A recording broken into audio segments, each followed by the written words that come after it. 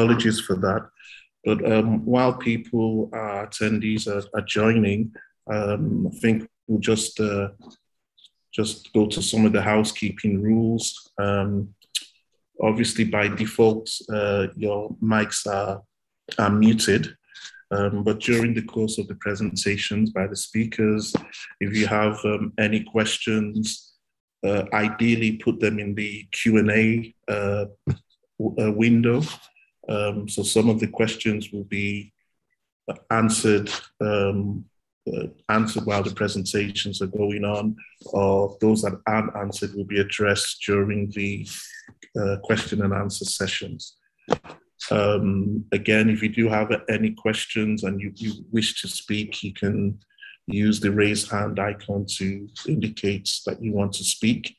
But I think the idea will be that we'll allow all the presentations to take place first, and then actually interactive question and answer sessions will take place during the panel session. We're kind of conscious that the presentations are going to be only for 20 minutes. So we want to really allow our presenters the time to go through their presentations, and then any proper Q&A questions will take place after everybody has presented. The other thing, we'd like to know who you all are. So it would be nice if you can actually introduce yourselves in the chat window, just so that we know exactly who you are. I think what I will do, as people are still joining, is maybe go ahead and give a recap of what happened yesterday.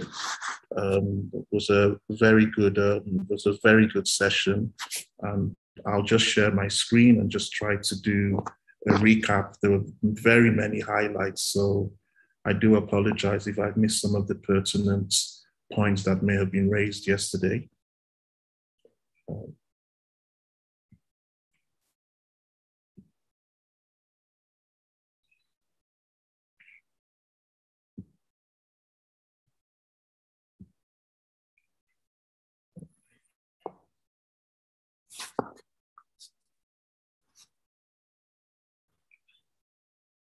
Right, so I'll just try to do a recap of what all of the speakers kind of spoke about.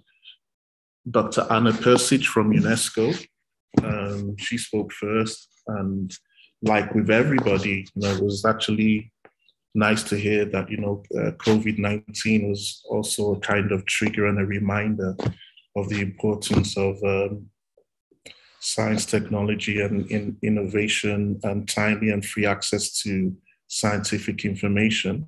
And she told us that an international policy framework on open science was in development, and that the draft recommendation on open science was going to be sent to the UNESCO Governing Congress in November.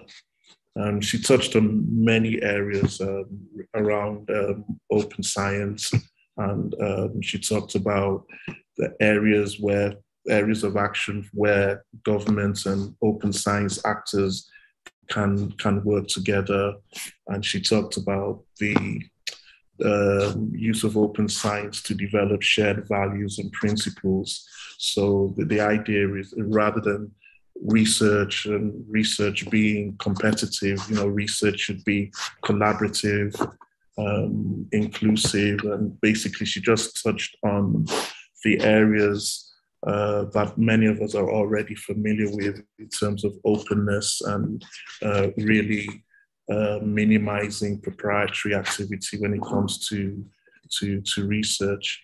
So the whole ethos and culture of how we conduct research based on open science needs to change, and so she really spoke to that, and these are some of the key recommendations that they're going to be put into Congress.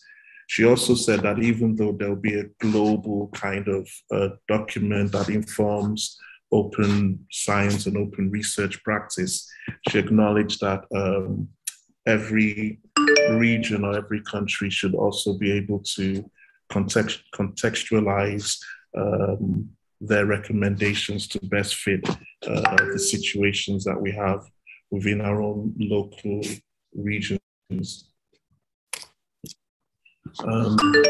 Then Suleiman Bashir, who represented Professor Galadanchi. He was from Bayero University, Kano. He basically talked about the imperative of open science in higher education in Nigeria. Of course, he highlighted that there's not enough research going on in higher education. Number of reasons for that: infrastructural challenges, lack of funding, and then also the kind of proprietary nature in which some research is done, and the cost of publishing and peer reviews. All of those things were detrimental to the growth of research in the global South. So he acknowledged that open research would be particularly beneficial to developing countries, as it lowers the barriers for research output. Of course, he touched on the fact that the TED Fund interventions for research grants had helped immensely within the tertiary sector in Nigeria. And in going forward, he did say that there needed to be a formulation of a strong policy for open research in Nigeria, and also the availability of robust infrastructure.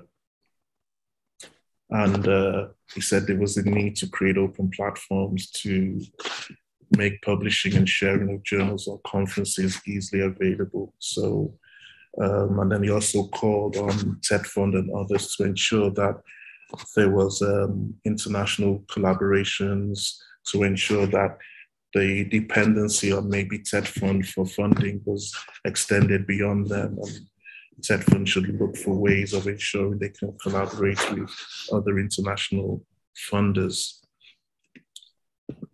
Then Omar Owaya from Wakren gave his presentation. He first of all touched on some of the activities that Wakren are engaged in for the region in the context of the Africa-Connect 3 projects. But most of his presentation was really focused on the work he does within LibSense. So he talked about some of the LibSense goals to support cultural change in how we deal with research practice, providing technical support and building capacity, particularly in our librarians and researchers, and particularly talked about researchers who are in postgraduate or postdoctorates, building capacity in their open research practice. So he sort of touched on that, and how training that cadre of researchers would help to develop open science communities within our institutions. And of course, he also talked about some of the value-added services that LibSense is providing. And he basically said LibSense is really there to help apply open science in a national and local context. I think he then went on to talk about some of the pillars on which LibSense strategy is based, policy, capacity building, and infrastructure. And the overall strategy of LibSense is to build communities of practice and strengthen national services. He also expressed LibSense's the support that LibSense could bring to an open science action plan that could be part of the much touted NRDF bill that's going to be presented to the National Assembly.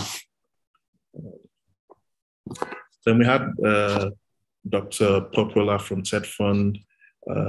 He spoke a lot. He gave us a lot of details about the various funding models that are available for researchers from TED Fund.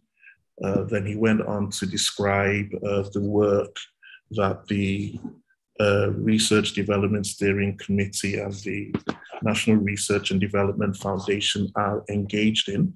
And he talked about all the thematic areas that these these organizations are dealing with.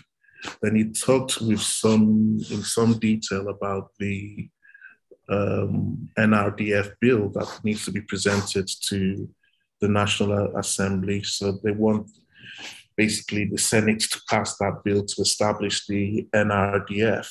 But he actually acknowledged that in light of this symposium and some of the issues that were being brought up, he felt that to even strengthen that bill proposal, some kind of documentation about open science implementation for the country should be included as part of the bill they'll be presenting to the Senate.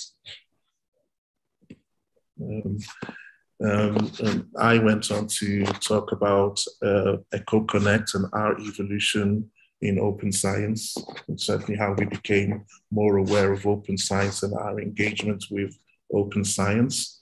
I talked about our involvement with LibSense and how that increased our awareness. And so we were pushing advocacy and closer engagement with the research and education community. And that engagement and the open science, open access paradigms have influenced how we've been developing our infrastructure and services. And that's kind of culminated in our community open science cloud platform, which is now available.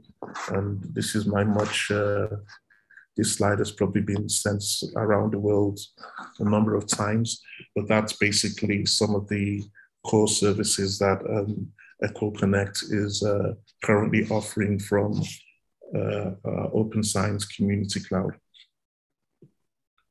Then I think obviously the star of day one was obviously Professor Bogoro, who was with us, the Executive Secretary from TED And of course, he spoke about so many things, so I'm not even sure if I've done justice to capturing everything he said. Obviously, he's advocating for the kind of research that will basically address societal problems in Nigeria. He also spoke about the increase in the annual funding for research has been increased from 7.5 billion to 8.5 billion currently, and he's trying to push that next year's budget goes up to 10 billion. He mentioned that there are some special mega research grants for selected institutions of between 250 and 300 million. We didn't really have time to take him up on that selection process, but he did mention that. And then he also talked a little bit about the bill for the establishment of the National Research Development Foundation that's going to be presented to the National Assembly. So I think we were able to sort of take him up on how we needed to move forward with all the different stakeholders in open science and what we needed to do to work together. And I think he expressed his commitment to work with all the stakeholders very clearly.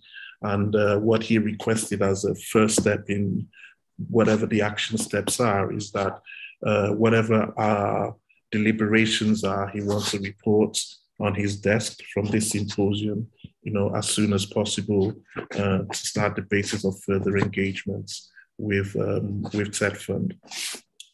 And I think that was really just a brief recap of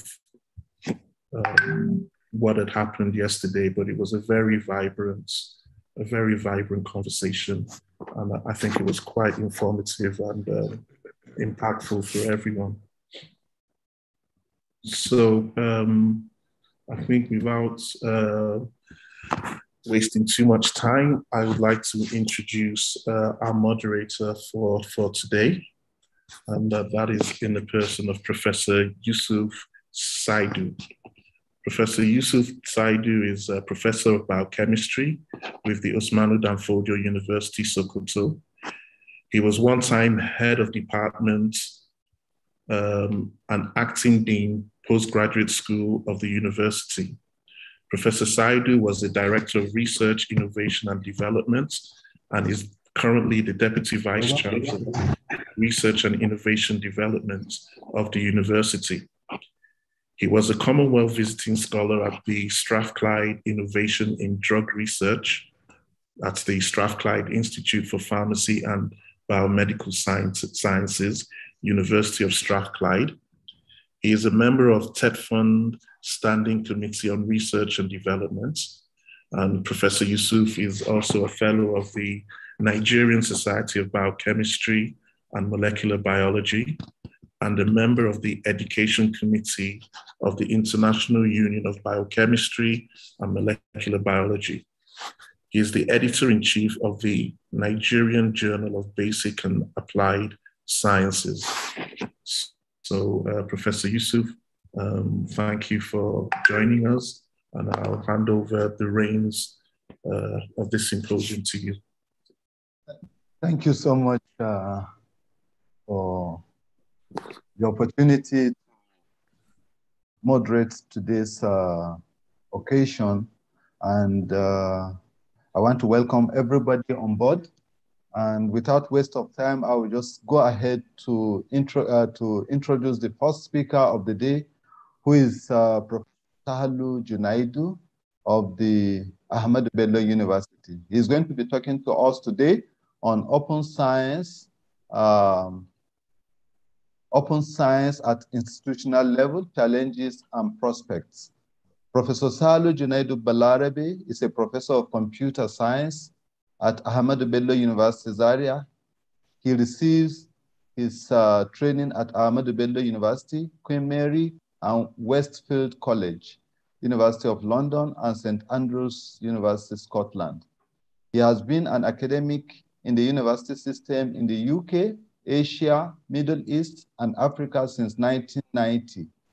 He attracted many funded research projects, published widely, trained and mentored researchers and industry players in various areas in computing. He is a member of local and international professional organizations.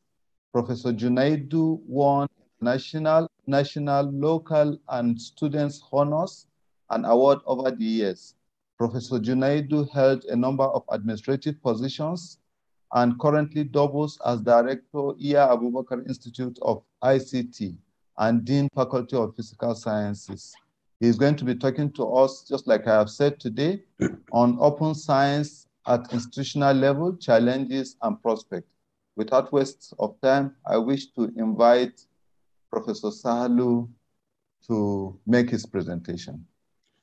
Thank you very much, Professor Yusuf, the moderator, and thank you very much, organizers and participants.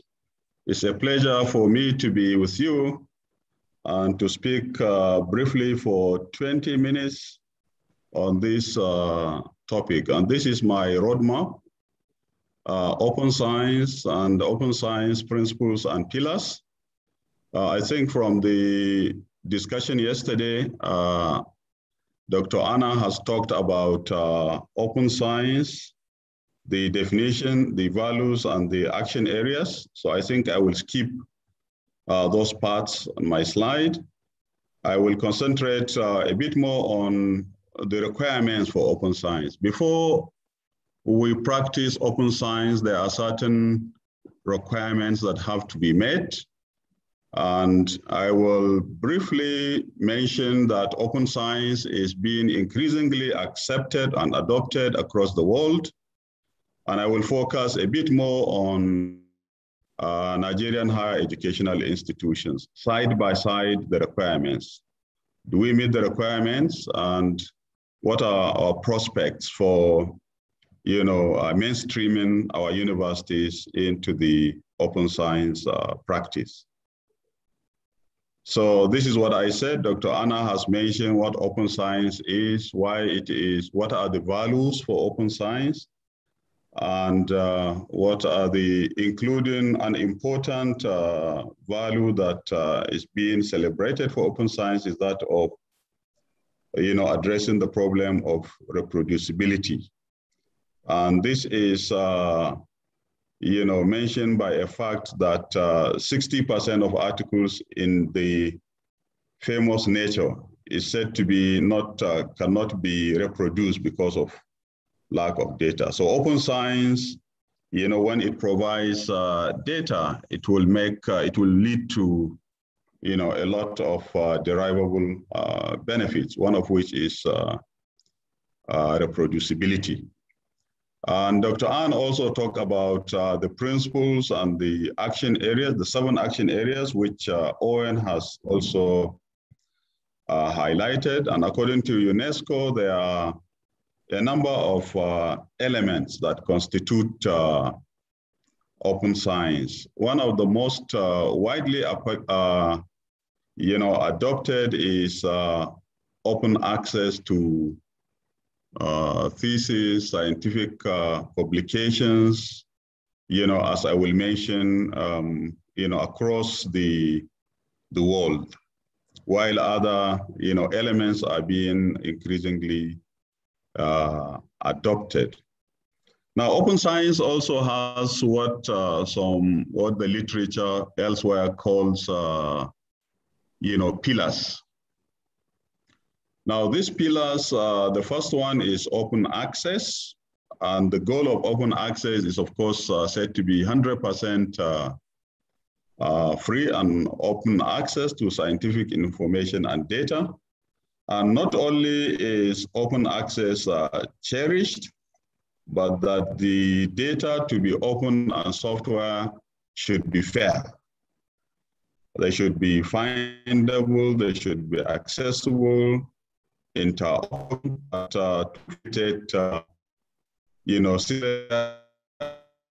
sharing and use of principles and so.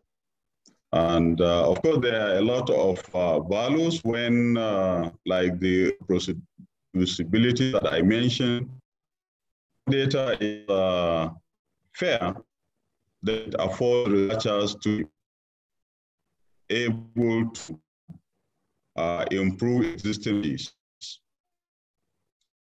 And of course, one of us recognition it can be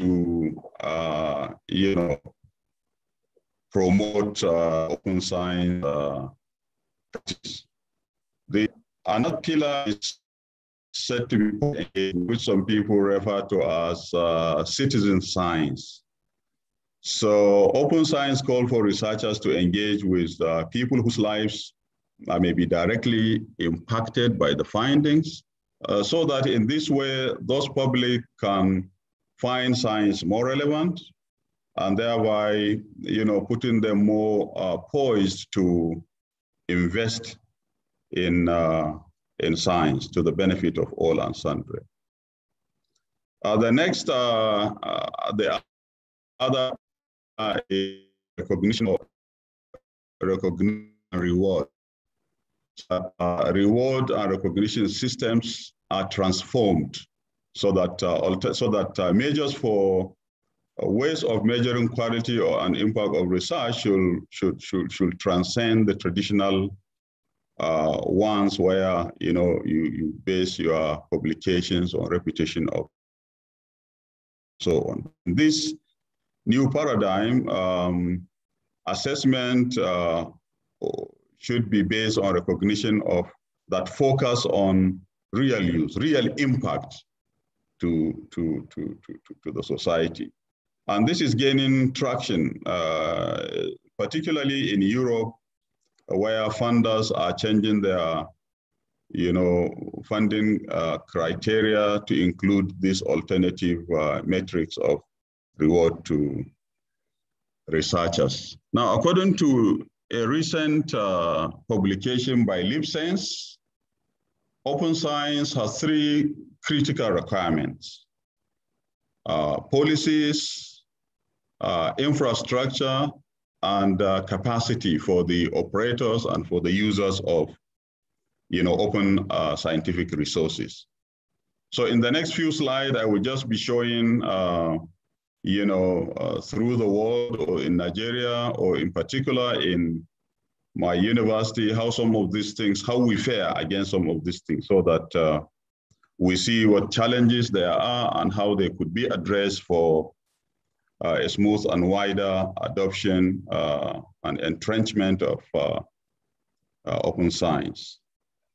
As I said in the opening, open science is being increasingly practiced across the world, particularly Europe. They are among the early leaders, and perhaps they still are, and USA, Asia, and Africa. So it's a wind that is increasingly blowing and blowing more noticeably across the world. Briefly, so with respect to those, three elements regarding policy, there is a bound policy. So they have a policy and they develop this policy through also stakeholder engagement and infrastructure. European Open Science Cloud, which is a federation that that links infrastructures and resources across member states in Europe. Actually, the key to open science, where infrastructure are localized and then are linked at institutional, national, regional, and to the world level. So there is a lot of, this in Europe capacity. There are provisions for what they call education and skills, and there are policies for entrenching those awards and rewards. There are committees that have developed alternative measures for rewarding researchers, and funding is undertaken to ensure that open science entrenches itself in the European community. Over Africa, the entrenchment is not as pronounced as in Europe and elsewhere. But, of course, the interest is growing. With respect to policy, based on a recent presentation by Lens, policies on open access is not as widespread as some infrastructural provision across African countries. National open access policy is said to be available based on that LibSense survey in these countries, and repositories, national open access repositories exist. And also there are institutional policies and repositories at several levels. But of course, this policy should be available at different levels for better and best deployment of open science. Now, coming back to Nigeria, the question is whether there is, in that research, of course, I miss categorical statement regarding Nigeria, so that's why it does not feature, at least in the first two.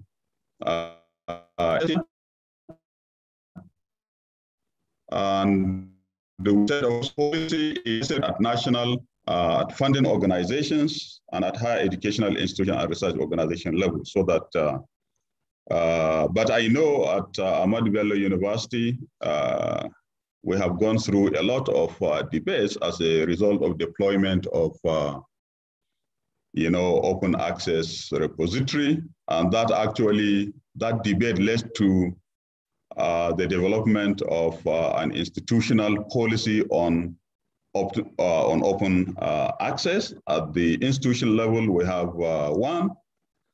Now, what about infrastructure?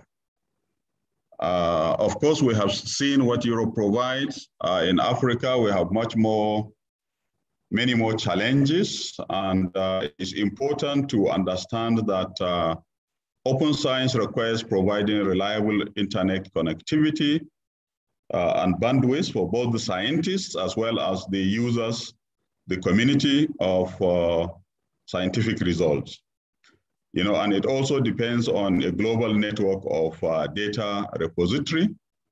And LibSense, promotes the availability of localized infrastructure that can be linked instead of relying on outsourced infrastructure. And of course, coming down to Nigeria, infrastructural needs, can be at different levels, which is often not available in a number of situations. So I detail this so that, fellow Nigerian higher educational institutions will know the requirements. We need network infrastructure. We need computing infrastructure. We need the computers and the servers. In addition to the switches, we need data centers. We need, this will now be the foundation for on which these repositories, will now lie, either nationally or institutionally. And of course, as we said, technologies are required, and in our case also, power backup that may be silent in other places has to be explicit in our context. With respect to infrastructure, again, according to a bit old paper by Samuel in 2016, he has listed availability of institutional repositories. Based on the inquiries that I made online as well as through experienced librarians, they are unaware of a national repository in Nigeria. But these universities were cited to have institutional repositories. And of course, I'm sure, considering the age of this paper, there would have been other universities that have not been captured in that 2016 paper. In ABU in particular, apart from featuring in that paper, as is obvious, we also have modest infrastructure with about 70 kilometers of fiber network deployed across our campuses and within the campus put together, the 70 kilometers. And we also have a data center that is being managed by qualified personnel. Now, with respect to capacity, open science also requires significant investment in capacity building, education and training. And of course, the training is required, for various categories of players: the researchers, the research users, the technical developers and managers, the librarians, and the users in general. So there has to be a comprehensive training system, that caters for the different roles of the players. Now, advocacy is also perhaps it can be considered as part of the infrastructure, but it's a very important component in the acceptability of open science, because people need to know it's a different paradigm and there are values in it.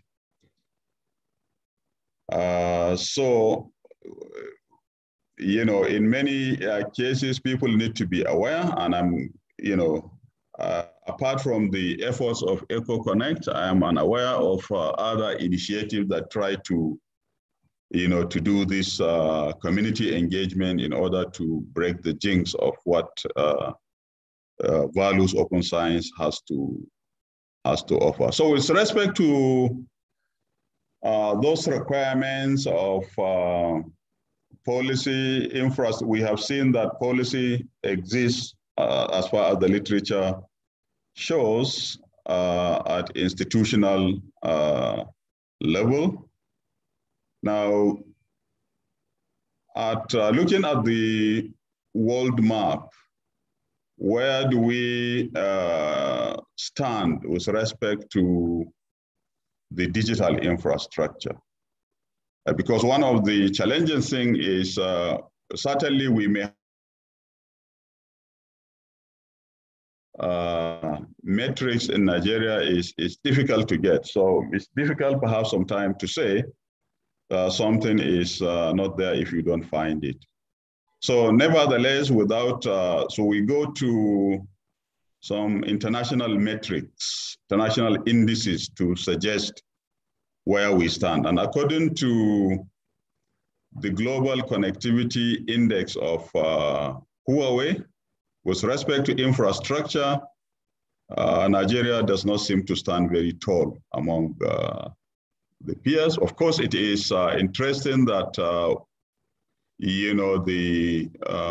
the index, according to the index, Nigeria is steadily increasing, and it would have increased a bit more by now. And those indices were with respect to, a number of indicators, including broadband, data center, cloud, big data, all of which are necessary for, the practice of open science. And again, another index shows that in terms of use of smartphones, which are some of the means of accessing, data, other research data, or any data that is available, again, we need to improve. Broadband penetration was 43% at a few months ago. Again, with respect to human capital, the competence that we are saying.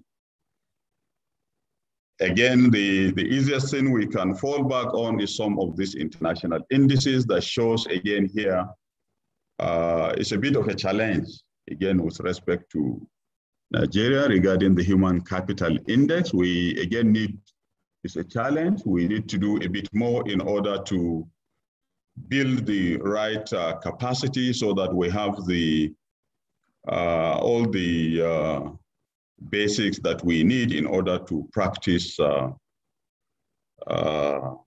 open science better. So these indices are there just to try to gauge where Nigeria stands with respect to those requirements. So these indices certainly show that there are gaps. There are a lot of challenges that need to be overcome in order for us to, yeah, of course, there are a lot of prospects because Nigeria has great potential for open science because of its large population. The population of researchers and researchers that can be leveraged for productivity and visibility. In the presentation that was just highlighted, Professor Galadanchi, there was not little research, but other literature out there said that there is a lot of research going on in Nigeria, but that research is not visible. And I tend to side with the latter argument. I know that people do a lot of research. The main challenge is that those researches, are not visible. So open science can make that visibility. And another potential is that there are willing funders like TED Fund, as well as also international partnerships are ready to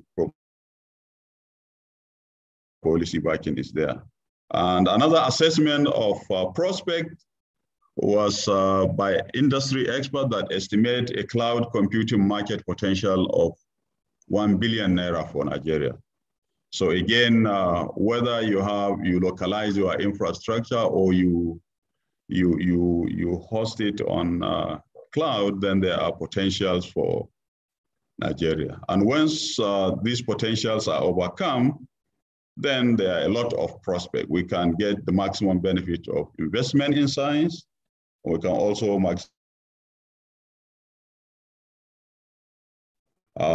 society engagement. And we also key into frameworks that will be agreed upon through open science, like open data format, so that we can share and consume data from local and international sources, and increase funding also. Potential for funding increase, is also another important benefit. So in conclusion, I am saying that briefly on these slides, perhaps I should have been slower. I have not been warned of time. Perhaps I should have been slower somewhere. So just mention, yeah, of course. Yeah, you should start rounding up because your time is actually over. Very much. I didn't want to wait for the warning, so I was looking at my watch. So I briefly have reviewed in this presentation, open science, its values, principles, and pillars. Of course, I didn't talk about those because they have already been covered, but I left them on the slide for quick reference. I also mentioned that according to the literature, policy, infrastructure, and capacity form an important necessary condition, but obviously not sufficient for the deployment of open science. And that robust and localized interoperable infrastructure is necessary for, as promoted by LeapSense, that we should have, localized infrastructure as institutional, national, regional level that are federated for the benefit of researchers and the society.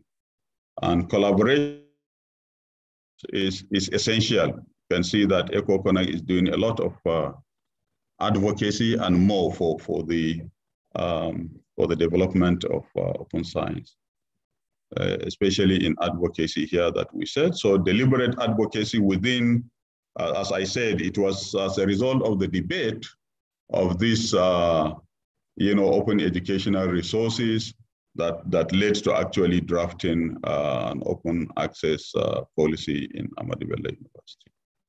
And lastly, but perhaps most importantly, mobilizing adequate material, human, and financial resources are necessary for the deployment and practice of open science. So, Mr. Chairman, this is the brief that I have, and these are some of the references from which these materials were obtained. Thank you very much for listening.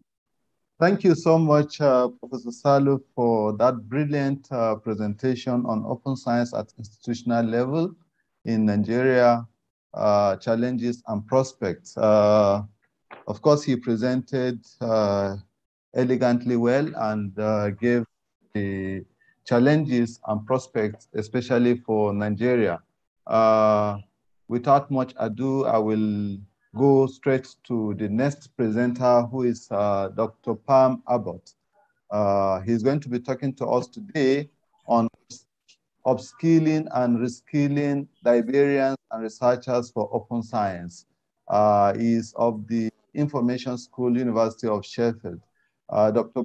Pamela Abbott is a senior lecturer in information system in the Information School at the University of Sheffield, UK.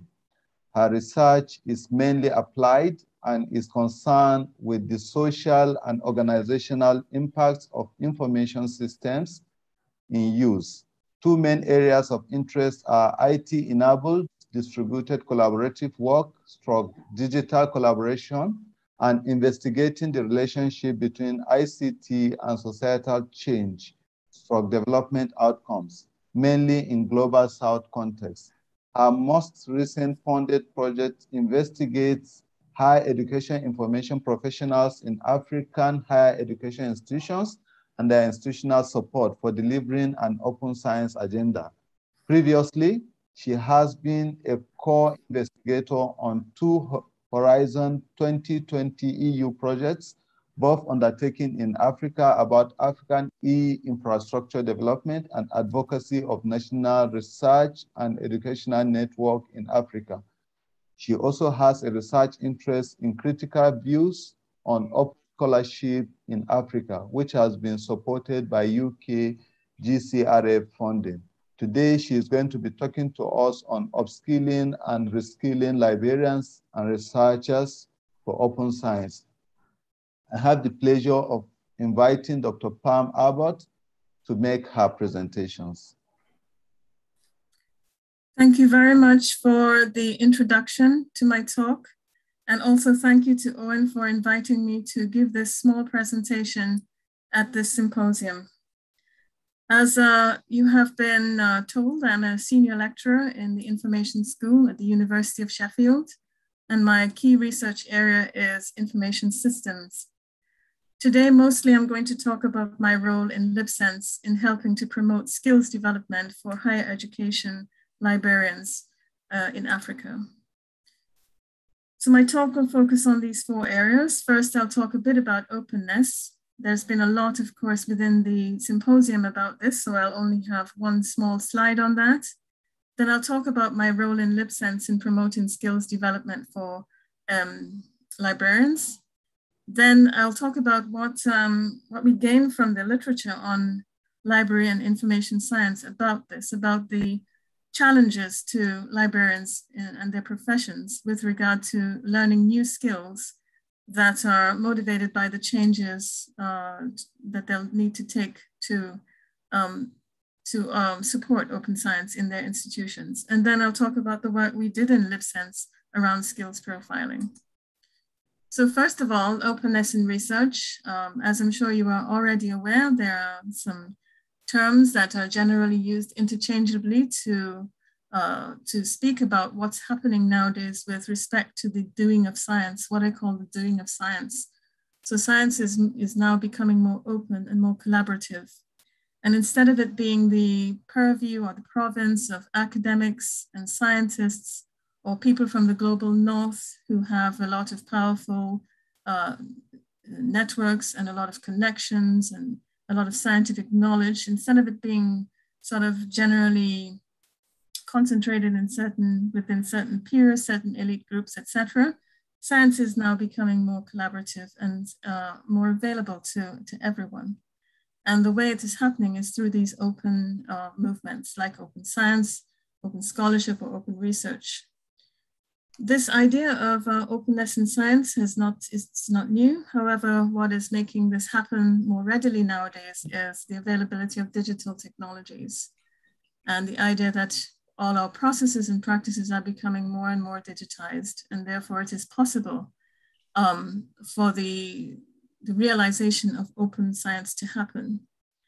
For example, ICTs, or information and communication technologies, they allow us more transparency, especially with respect to information being shared.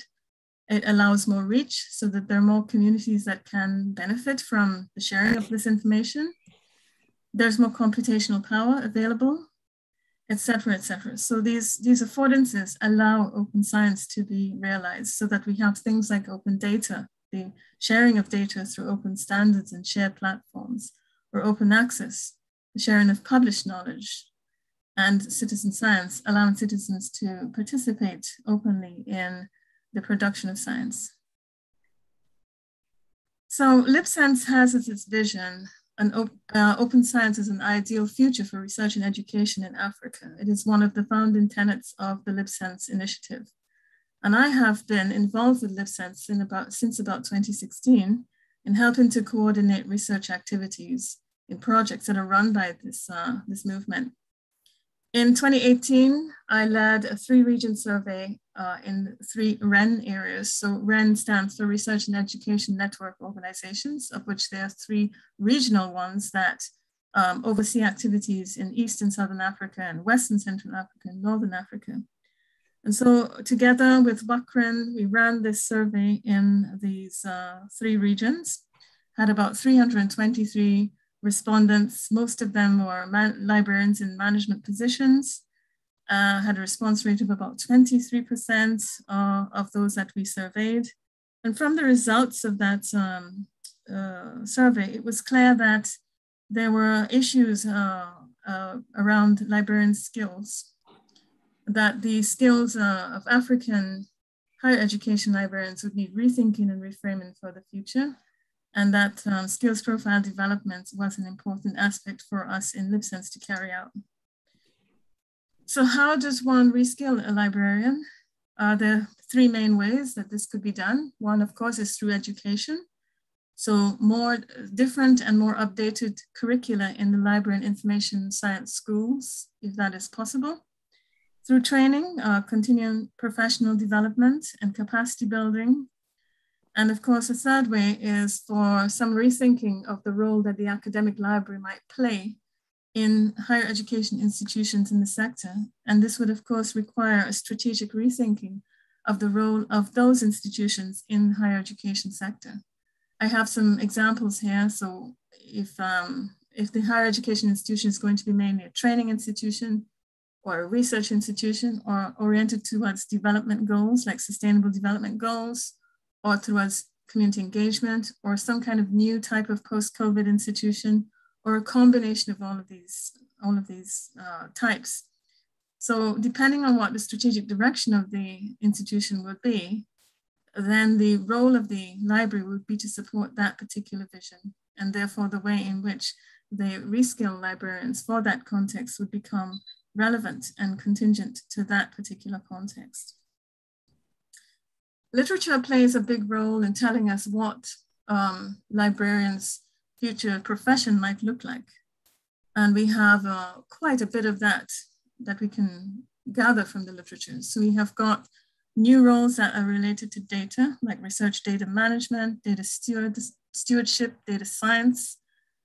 We have got new roles that are related to supporting researchers being embedded within research teams. We have got softer skills that are related to things like management, negotiation, communication. These are job characteristics that are more associated with executive management. We have got the open platform services specific to openness, specific technical capabilities related to openness. We have got scholarly communications and publishing. So all these areas of literature tells us are key to the emerging librarians' roles.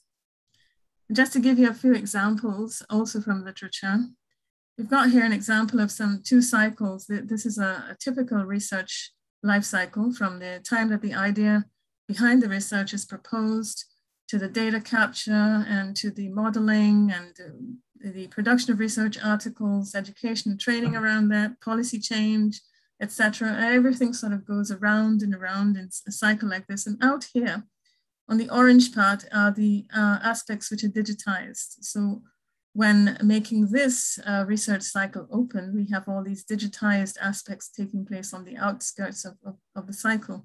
And here's where our librarians, their new skills are going to be changed and which they're going to have to support. So we've got, for example, when collecting data, we've got research data management, archiving and publishing taking place, and librarians need to support that sort of role. Or we've got the open access here on the site when research articles are being produced.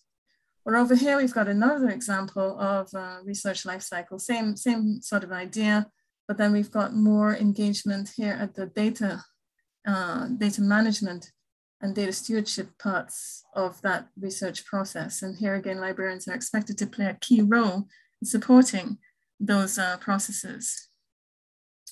Another way in which librarians' roles are changing is through the publishing cycle. So traditionally, libraries kind of hold this sort of gatekeeper role, where publishing takes place between the writers, the authors, the editors, and etc., referees, etc. And the publishing company would provide services to produce those outputs. But now with digitization of these processes, we have got disintermediation taking place, and we have open repositories being able to publish authors' outputs without the intervention of publishers. And here's where libraries can play a role in actually providing platforms on which to publish those open resources. So they can disintermediate what's happening traditionally with publishing companies. So libraries are playing different roles now, or can play different roles. And these are the sorts of things that LibSense wants to get involved with. Want to get involved with all these aspects underlying open science, the new data management protocols and practices, the new publishing protocols and practices, and so on. Hybrid roles. So with all of this talk about new roles for librarians, we need to look at what's traditional for librarians and what the new roles might entail. So I just mentioned this role about being a gatekeeper. There's also the idea that librarians, they're more support, sort of existing and supporting roles rather than being innovators of change. all of this is sort of turning on its head because of digitization that's taking place. So we have got librarians that are at the forefront of new technical changes in there and the activities that they do. And some of these are called hybrid roles. So we see a need, for example, now for more practical technical skills, but we also see a need for that to be balanced out with softer skills. And authors refer to this as socio-technical competencies that need to be learned by librarians. And this leads to certain kinds of hybrid roles. Some of them are mentioned here. We've got the informationist role, for example. We have got data science competencies that they're not traditional librarian roles and so on. And it seems that some of these skills overlap into certain areas like open access, repositories, and research data management. And if you're a librarian in the new scheme of things, you need some competencies in these areas.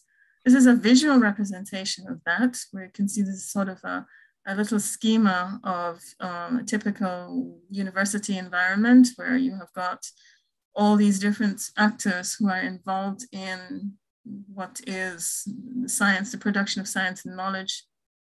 You've got your librarians, you've got faculty, both on the teaching and research side. You have got technology professionals who are helping to support the infrastructure. You've got administrators and managers.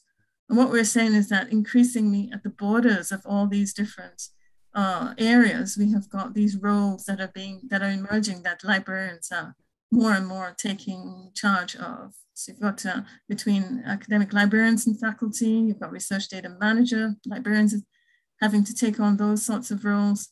Between the library and the administration, you've got these kinds of knowledge managers and people having to have different kind of skill sets to understand and to undertake these roles, and so on and so forth. So this kind of gives you a nice overview of what might be, why these roles are emerging, because they're sort of at the borders of traditional, what the traditional library does and what these new competencies are that are emerging, what they are emerging to be, and how librarians need to embrace that. So when we ran our workshops and surveys with the LibSense community, we asked them about these things, these issues, about what they felt was the evolving librarian role that they would have to move into in the future as African higher education librarians. And we got these are some of the responses we got. So they saw their role being translated into a digital form. So the traditional role being now a digital form of that traditional role. So like if you're traditionally a gatekeeper, you become a digital gatekeeper, that sort of thing. They also saw other roles that are more intermediating and disintermediating. For example, an intermediary role, a boundary spanner role, a focal point role, a community builder role. They saw leadership and influential roles being emerging for them to take on. So roles more at the top of executive management in the institutions. Technical competence was emerging, or having to have multiple roles rather than just one activity or one thing that they are associated with, to have multiple or blended roles. Having a strong training and education role, a strong research support role, being knowledgeable of open platforms and services, understanding the higher learning institution context. So going beyond the library and actually having a broader view of what's happening altogether in the sector and in the scholarly communications process, and being at the forefront of advocacy and promotional, being an advocate and promotional type role. Some of the things they saw as being helpful or characteristics they need to develop were these at this side, which are very soft skills. If you look at them, they're quite soft skills.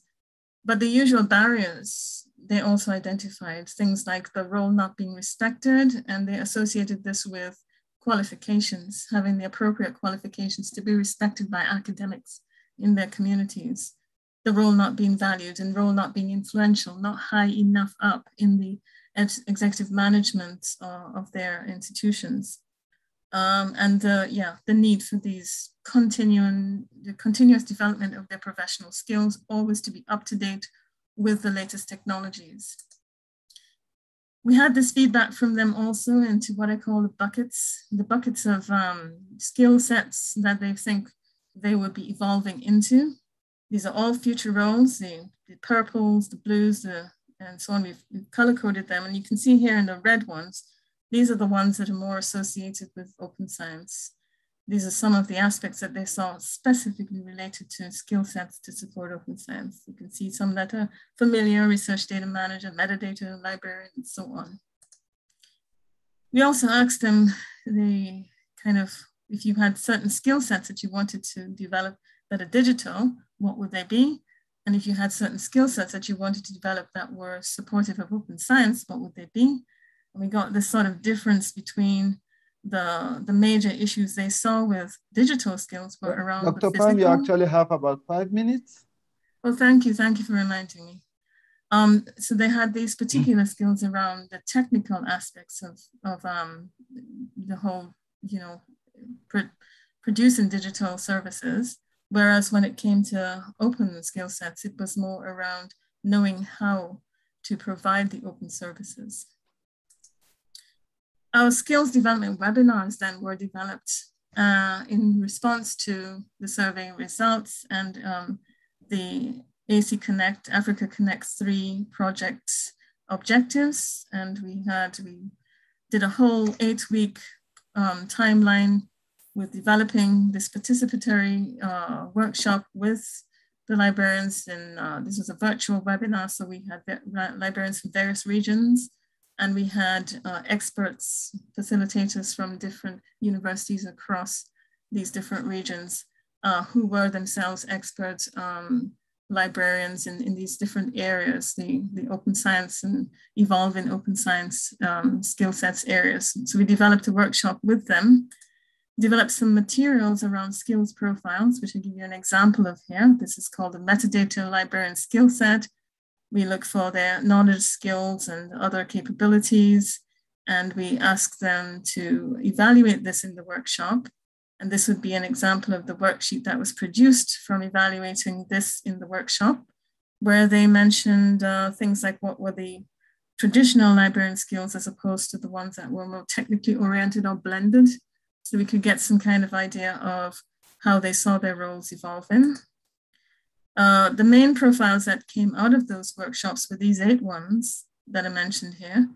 The most popular ones were around scholarly communications and repository management. We had less interest in research data management, which is quite important, and quite a lot of interest around the sort of indigenous knowledge type new librarian function, traditional knowledge, indigenous knowledge type function. We did also one in the Francophone area and produced some, got representation from quite a few countries in the Francophone area. And we have got reports from them, which we are going to turn around into new bespoke training for those areas. That's the end of my presentation, a little bit before time, but I just wanted to also show you these are the literatures then that we accessed to help develop those seminars, the webinar and the seminar materials. As you can see, there's quite a lot of it. And I just hope that we can continue this work and continue building on finding ways to help librarians to understand their new skills that they need to develop, and putting those capacity development workshops in place. So thank you very much, everyone. Thank you. Thank you so much, Dr. Pham, for that brilliant presentation on reskilling and upskilling of librarians and researchers. We want to thank you most sincerely for that presentation. We will all notice that we are supposed to have 10 minutes break, but because we started behind schedule, I will just proceed to invite the next speaker to make the next presentation. The next presentation is going to be made by Irina Kushma, who is going to be speaking to us on open science community and capacity building. Is of Open Access Program, is the Open Access Program Manager, Electronic Information for Libraries. Irina is the EIFL Open Access Program Manager, working in collaboration with libraries and library consortia in more than 50 countries in Africa, Asia, and Europe. She advocates for open access to research results, facilitates the development and implementation of open access policies and infrastructures, and provides support and training. Irina also coordinates the Open AIRE community of practice for training coordinators and is a chairperson of the Open AIRE Training and Support Standing Committee. He sits on the board of directors of the Global Sustainability Coalition for Open Science Services and the networked digital library of theses and dissertations. She serves on the UNESCO Open Science Advisory Committee as an international expert. Irina is a member of the coalition Publi.ca International Committee and the DS Space Community Advisory Team. She is an associate editor for the Directory of Open Access Journal. In 2013, Irina received the Electronic Publishing Trust for Development Annual Award in Electronic Publishing in recognition of her efforts in the furtherance of open access to scholarly publication in developing and emerging countries. It's my pleasure to invite Irina Kushma to make her presentation. Thank you so much, Prof. And dear colleagues, thank you for this opportunity to talk to you how we can together build efficient open science communities and open science capacities in Nigeria, but also in other African countries. And Anna described yesterday draft UNESCO open science recommendations that include 7 areas listed on this slide. And if we think about open science communities and open science capacity building, I bolded some of the actions where community and capacity building plays a role. But actually, all of those areas, even open science infrastructure and services, require skilled people to build those services and infrastructures and also use them and practice open science.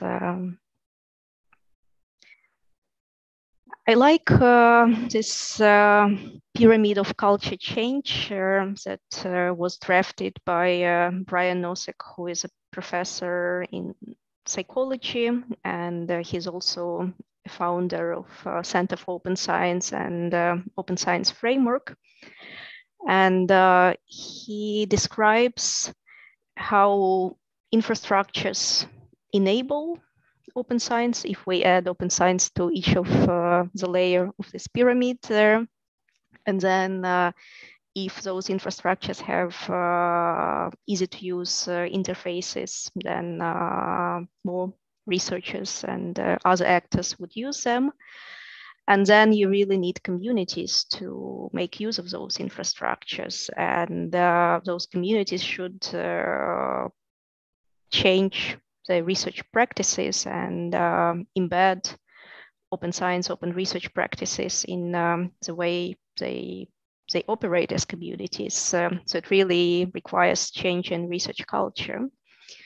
And then we need incentives, how institutions, funders, governments could reward researchers for practicing open science. And then we need policies that would make it required. And this culture change pyramid was taken by researchers in the Netherlands that wanted to support implementation of the national open science plan. And what they did, they started launching institutional, universities, open science communities. And I think by now, every university in the Netherlands has this kind of open science communities, and they are groups of researchers who practice open science, and they also promote and advocate open science to their peers, to other researchers. And this movement also got international traction, and there are open science communities in Ireland, in Saudi Arabia, in Serbia. And my colleagues in Serbia had an interesting approach. They used to have open science champions in universities, selected researchers, groups of researchers that were happy to start practicing open science and also help their colleagues to do so. But then champion sounds a bit excluding. It sounds like just selected few, and then they decided, why don't we change the naming? Why don't we aim for building real communities and making sure that more researchers join the movement? And that really worked well. So then they basically renamed open science champions in universities as open science community representatives, and they're launching their national open science community. And there are similar interesting developments in Saudi Arabia. And Owen mentioned yesterday Women in Ukraine program and ICT training programs for girls. And that's how open science communities started in Saudi Arabia, when women practicing R and other trainings started getting together and looking how they can enhance open science developments, and they launched their open science community, Saudi Arabia. And we would like to have a webinar with representatives of these groups in the Netherlands, in Serbia, in Saudi Arabia in October to share their experiences. But I think that's also something that your universities could already start looking into, or maybe it could also be done on the national level. And there is a very good open science community starter kit, and I'll share a link in the chat when I finish talking. And it basically explains different steps, how we can prepare and launch such a community. For example, in Serbia, like I mentioned, they started with open science champions, or in some cases, they were even open access champions only. And then how you can grow and inspire, foster and maintain, and dream and scheme. And it's a real community which supports each other. So if you're interested, I'm happy to connect you with this international community. And I think that's one of the areas that we will be working on in LibSense as well. Back to UNESCO Open Science recommendations. They have had in one of the action areas, which is investing in human resources, training, and education. And here there is a call to institutions and also to countries to make sure that systematic and continuous capacity building on open science concepts and practices is provided on the institutional and also on the national level. And then there is an agreed framework of open science competencies, which works for different disciplines and also for researchers at different career stages, early career researchers or even senior researchers. And there was a question yesterday about private sector and industry. And of course, those open science competencies should also work for industry and also for civil society organizations. And then there is a call to develop recognized skills and training programs to support the attainment of these competencies. In Europe, where I'm based, there is an ambition to develop digital research skills and competencies frameworks for the European Open Science Cloud. And these developments could also be interesting for Africa, but of course, they would need adjustments. And I think it's really high time to try to think about this together in Nigeria, and I don't know, maybe create a group of like-minded people who could start working on these questions. And I work for IFOL, which is an non-governmental organization that works with national library consortia in Africa, Asia, and Europe. And Nigeria was the very first country which I visited when I started working for IFOL, and I really miss ABU and Zaria. And what we did for IFOL in the past, and what we identified as one of IFOL's priorities, is that in our strategic plan for the coming 3 years, we included some actions to support research, teaching, and learning. And those actions are on this slide. Enhance open science and open research skills, support our partner countries launching and implementing open science training programs, and also making sure that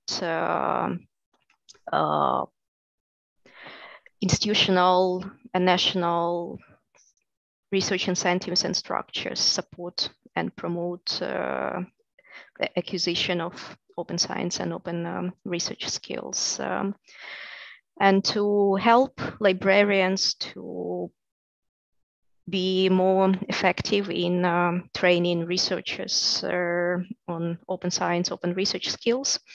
We developed a resource which is called IFOL Digital Research Literacy Training Program for librarians. And it has librarians in the title, but these are librarians who are already training researchers or going to train researchers. And we structured this research along the life cycle that Pam showed, which includes research cycle, which includes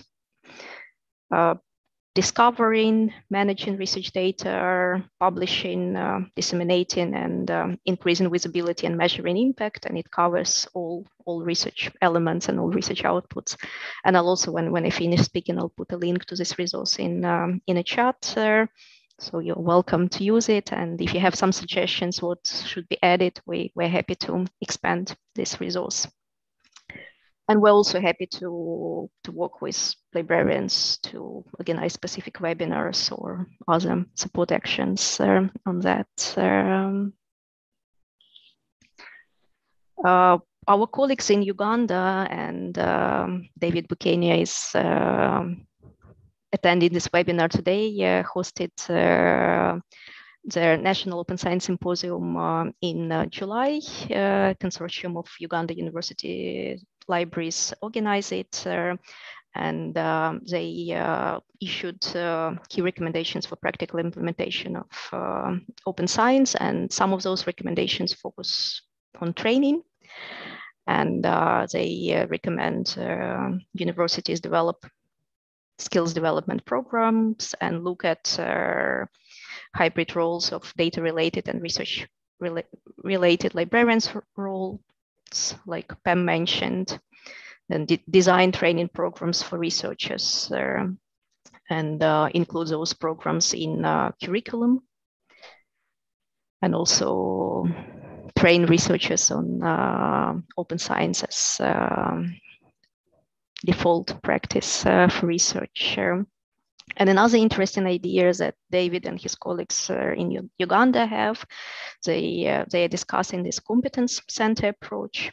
And that's also something that works quite well for European universities, where either libraries or CT units or postgraduate units or a number of units in universities set up a center that is tasked with building digital research skills of either early career researchers or all researchers. And that's a vision that David and his colleagues have in Uganda, a center most likely in Ugandan context based in libraries, of course, in collaboration with learning units, which will help apply open science practices and train early career researchers. Another activity that we did in June, July was with our partners in Ethiopia, a consortium of Ethiopian academic and research libraries. They felt that there is a huge need to train researchers, especially early career researchers, on open access publishing and research data management.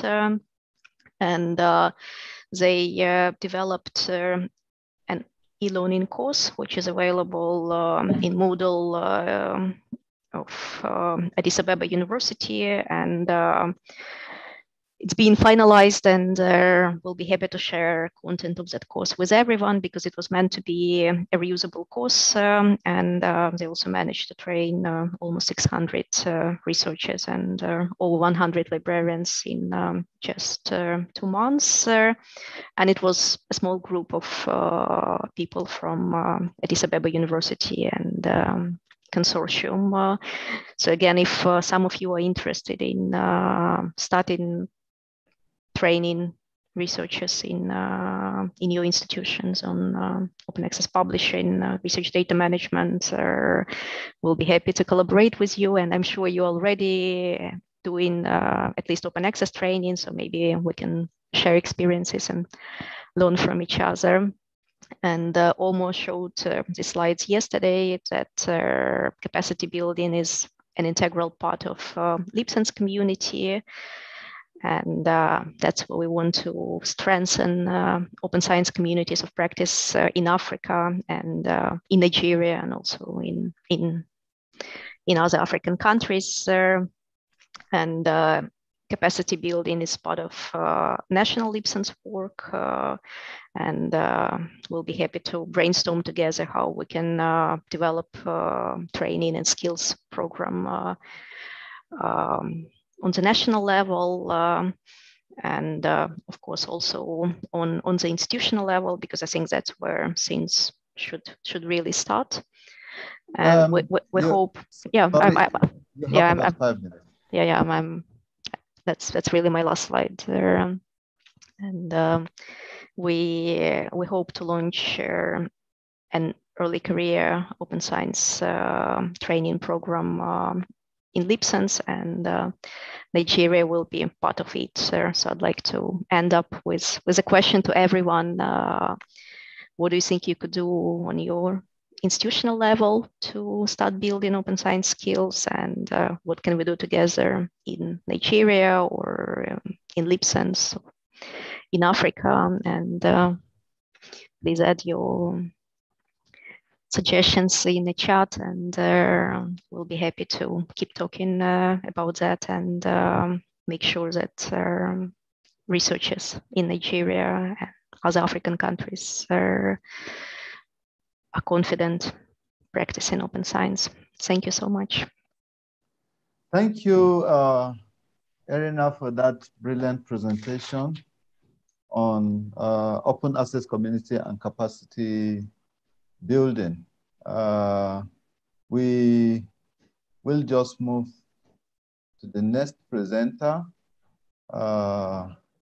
Nabil Kisibi.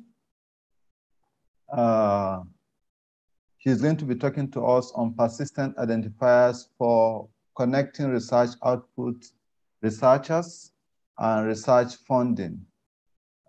She is the engagement lead on ORCID. Nabil is responsible for fostering ORCID community adoption in the Middle East and Africa. As part of his responsibilities, Nabil supports ORCID members as they develop new and existing integration and workflows. Previously, he worked at Hewlett Packard Enterprise and covering the Middle East, Mediterranean, and African region. Nabil believes in the ORCID mission and seeks to build collaboration across the region. From Tunis and now based in Johannesburg, Nabil is passionate about engineering, arts, humanitarian work. In addition to English, he is fluent in Arabic and French. We want to welcome Nabil to today's presentation, and we'll be happy to have his presentation now. You're welcome, Nabil. The presentation will be in English. You're welcome, sir. Great. Thank you so much. Thank you very much, Dr. Youssef. And yeah, special thanks to Eko-Konnect, to Owen for organizing this, and really to Akron and to Omo for coordinating as well.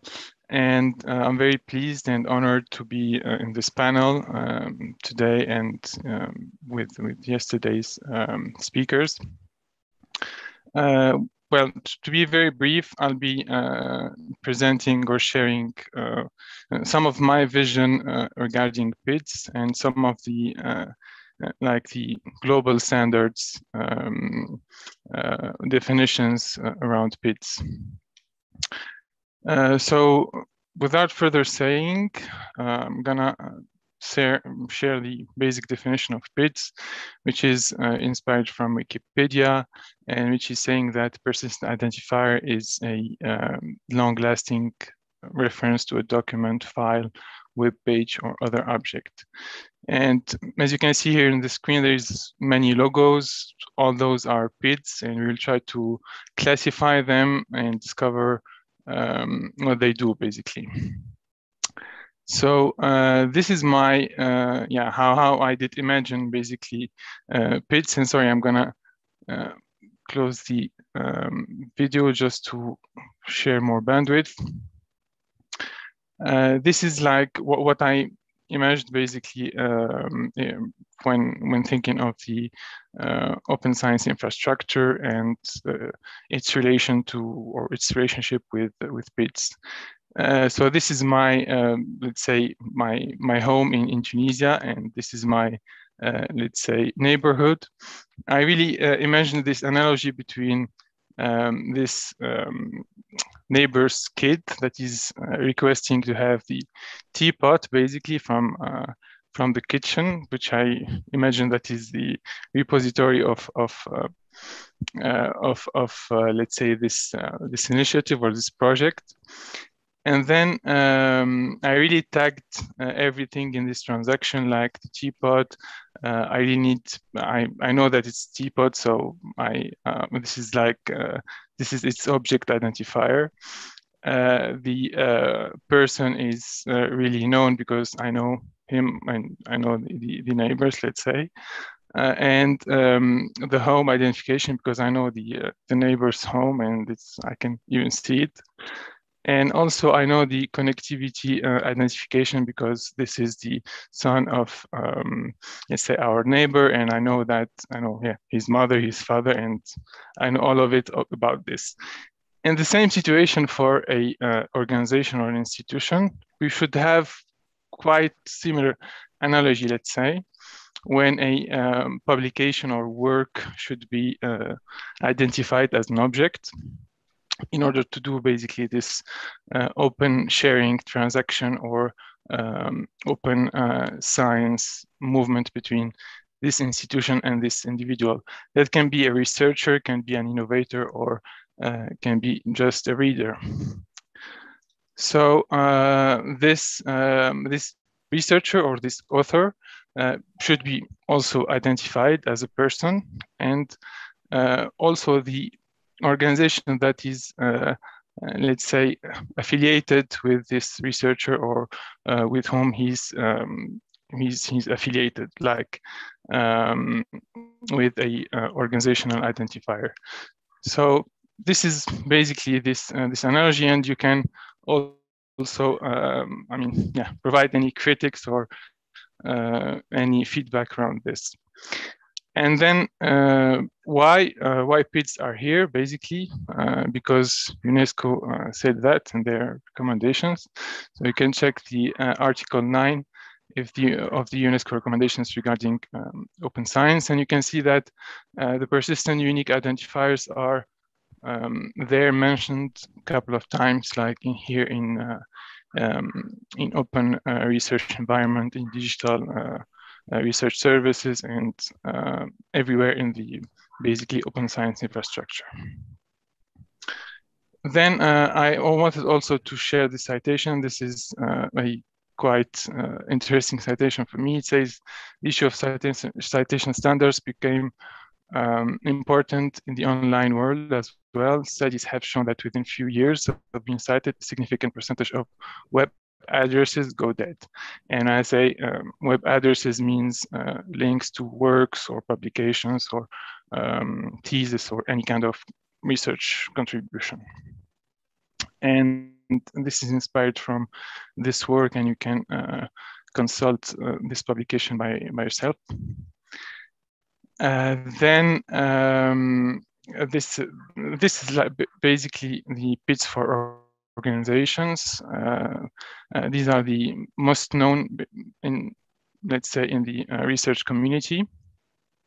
We have the ROR, which is the Research Organization Registry, which is now basically replacing GRID. We have the Ringgold, and we will see an example from this database in the next couple of slides. And we have the LEI, which is Legal Identity Identifier, which is mainly for legal entities participating in financial transactions. So now Ringgold in action. If I want, so yeah, yesterday, and sorry for this, Omo, I discovered that University of Benin is actually in Nigeria. So I'm from Africa, I'm from Tunisia. I went to Nigeria, but I didn't know, until yesterday, I didn't know that University of Benin is in Benin City in Nigeria. I thought that, yeah, it's in Benin, like a country, like separate to, yeah, like in a very different country. So to really check this, I went to Ringgold and I found out this unique identifier for University of Benin, which is this one, which is the Ringgold ID, and which is corresponding to an ISNI ID, if you can see here. And in this database, I really found everything: the region, the country, the admin level, the city, the type, everything that I needed. So I can like build a system and use a unique identifier for University of Benin, which is interoperable and which can be retrieved from the registry of Ringgold as an open registry, and yeah, with let's say a global spread. This is an example from University of Australia. They created LibGuide basically to share the PIDs for contributors and define them in a way. So basically we have 3 of them: the ORCID ID, the Scopus ID, and the Researcher ID. For the Researcher ID is now part of Web of Science, so it's part of Clarivate Analytics. The one that is non-profit and free and yeah, gaining more popularity, let's say, is the ORCID ID, with now more than 12 million ORCID ID in the registry.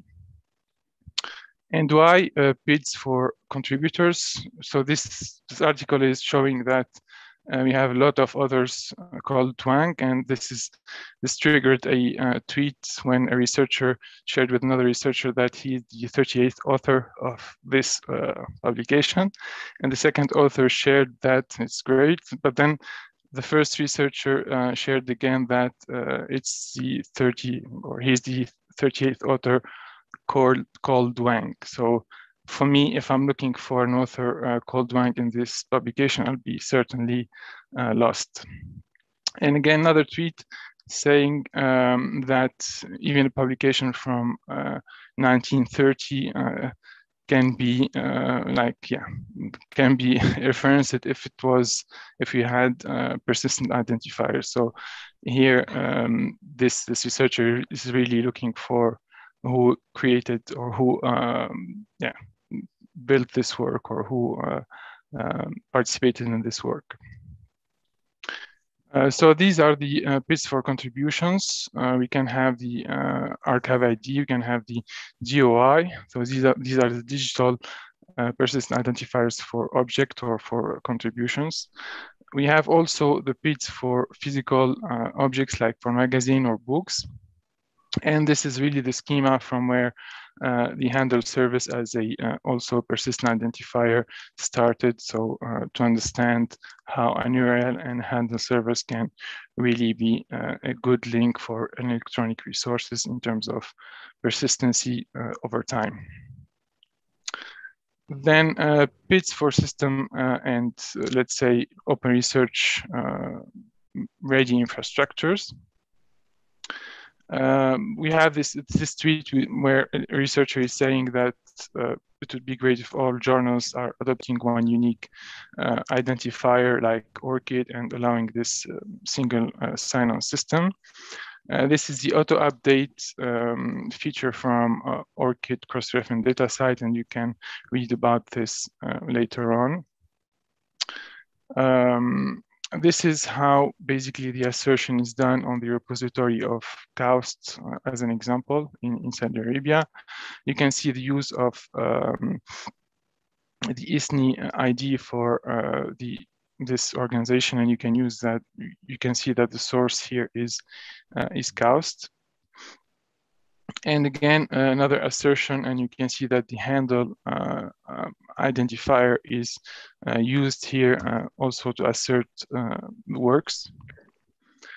The PIDS drivers and PIDS initiatives, we can cite the FAIR principles. We can cite events like PIDapalooza, and of course the work done by LibSense, and previously the work done by Odin and or Odin and Tor. How to get involved? Basically, like to build statements or to encourage to release statements and recommendations and policies like the NRF South Africa in this case. Also with leading consortia and building consortia around ORCID and persistent identifiers in order to ensure that we have a community of practice in place and in the region. This is an example from the NRF submission system. You can see that here the profile is linked to an ORCID ID. This is also an example from the African Academy of Science, and you can see also that the ORCID ID is in the profile detail of the grant submitter, let's say. And on demand from OMO, I also added the Intambeko Hub, which is recently launched by the South African ORCID consortium leads, and where you can really use your institutional, let's say, federated identity access to basically connect with this hub, which is also using the seamless access technology, and which is an RI 21 initiative that is also kind of a trendy technology in federated access and federated identity management. You can read more about this later on during the slides. I wanted also to share the Nakosti example and how they managed to integrate ORCID in the sign-in page. So you can use your ORCID ID to connect to the National Commission for Science and Technology and Innovation in Kenya, and really gain time in not entering a lot of information regarding your background or your career.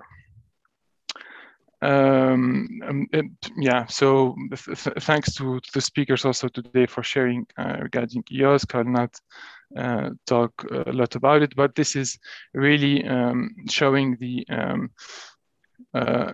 identity hub that GEANT, which is the European network, European regional network, is trying to build or already built with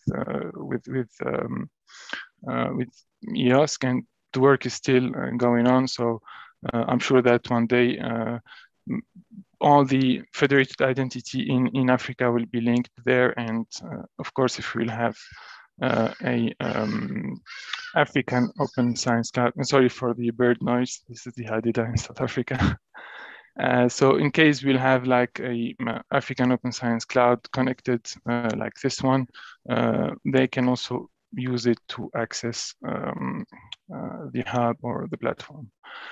This is also showing the Switch DoID affiliation API in Switzerland, and this is really showing that ORCID is part of the schema to get or to link affiliation to the DoID. This is the example from UKRI, and this is showing how ORCID is beneficial for review recognition. And of course, you can also read about this article later on. This is the ORCID presence, let's say, worldwide. Where it's green, it's consortia, and where it's blue, it's members. We celebrated our first member in Cameroon 2 days ago. So, yay. Then, sorry, this is the vision of ORCID that you can see the slide. Yeah, so yeah, it's a world where all who participate in research, scholarship, and innovation are uniquely identified and connected to their contributions, affiliations across time, disciplines, and borders. This is really what we're trying to achieve by all this as a non-profit organization. Of course, these are the membership categories. If you are interested in learning more, you can visit those links and discover those different categories. And then you are also invited to the next joint meeting between DataCite, Crossref, and ORCID.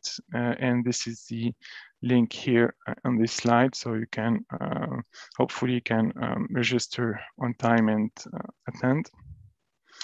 And then, yeah, thank you so much for this presentation, all this conference, and thank you for listening, and happy to receive the question and answers. Questions, basically. Thank you so much, Nabil, for this brilliant presentation. Eshe, is that pronounced? Is that correct? Eshe, right? Eshe, yeah.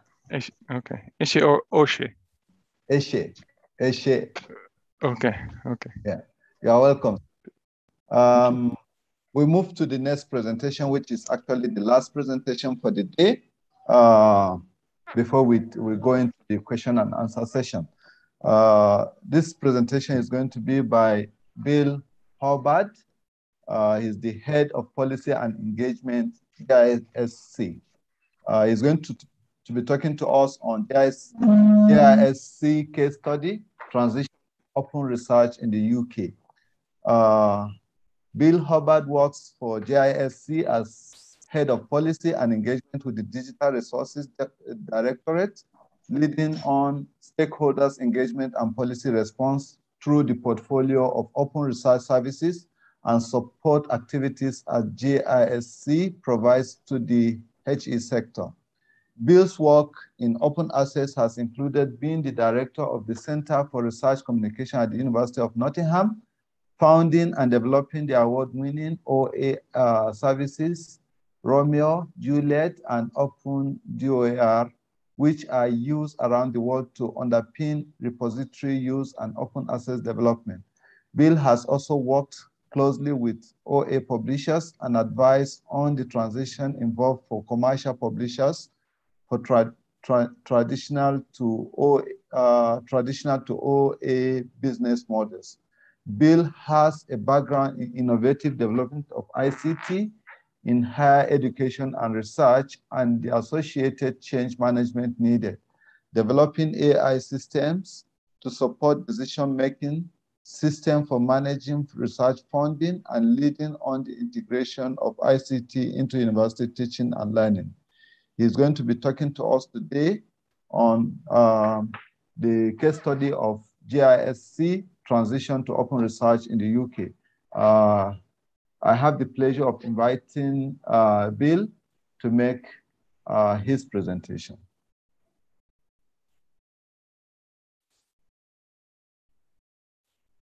Okay, folks. I hope everybody can see that properly. Just sort out my windows here. Jolly good. Okay, thank you very much for the introduction. Yes, my name's Bill Hubbard. I've got my contact details at the end. So if you do want to ask questions beyond that, which we can cover in this session, then do feel free to get in touch with me afterwards. I'd like to thank the organisers very much for the opportunity to speak to you today. This presentation is about the UK experience and approach to the adoption of open research as seen through the eyes of JISC, J-I-S-C, as we pronounce that as JISC. Now, yes, others may have a different perspective, but I think that this is a reasonable consensus as to how we in the UK are approaching the transition. Now, obviously, other countries may respond in different ways because there are different pressures and different socio-economic conditions. So this presentation isn't a recommendation, but I hope it will provide useful information that may assist discussions. And I've already seen a lot of parallels with some of the material that's been presented by other speakers.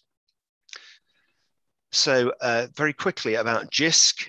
JISC, we're a not-for-profit membership organisation. Our members are the research institutions, the higher education institutions, the further education institutions in the UK. And we operate shared digital infrastructures and services. We negotiate sector-wide deals with IT providers, with software vendors, with commercial publishers for journal subscriptions for libraries and for publishing deals. We provide trusted advice and practical assistance for our members. We've got about 1,000 staff in the organisation. We provide Janet, which is the UK academic network. We offer cybersecurity, data analytics, etc. And in digital resources, which is my own directorate, we negotiate and provide archive collections and library catalogues and bibliographic information for libraries and research. And for open research, we provide services for members and some for global use. A preservation service for repositories, a research repository solution and guidance and things. So we're a very wide-ranging digital services provider for the sector.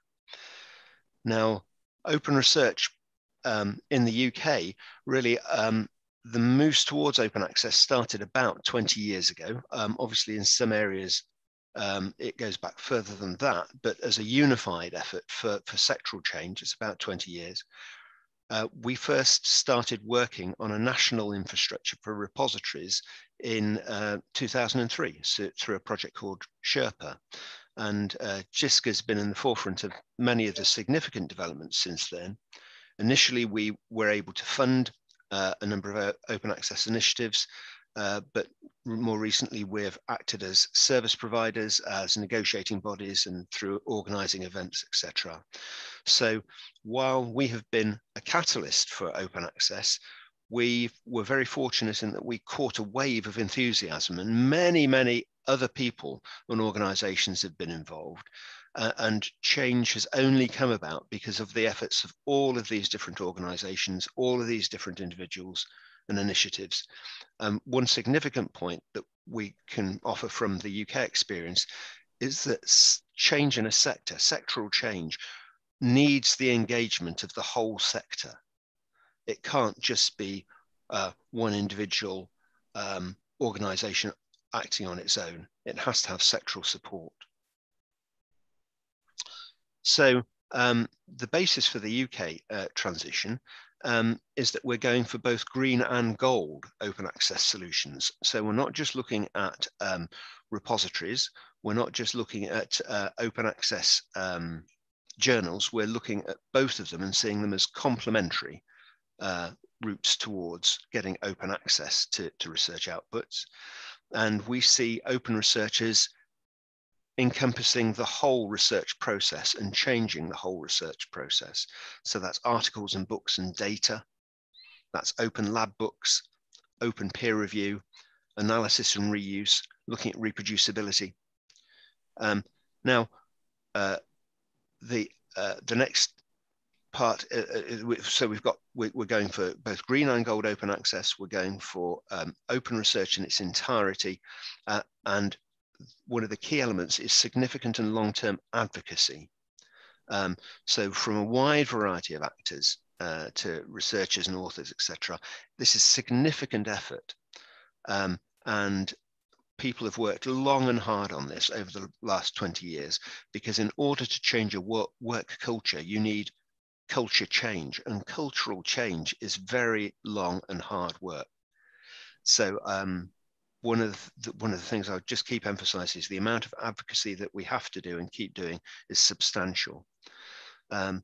We've had increasingly pro-open access policies from government and from research funders and from institutions. And we've created support services, ideally, just before they're needed by the mainstream. The trick is to try to see what will be needed and to try to plug that into development plans very early on, so that by the time it is needed, you have the system in place, you have the software in place, you have the data in place. That can actually be quite difficult to forecast that need ahead of time, but it is very important to have those support services in place.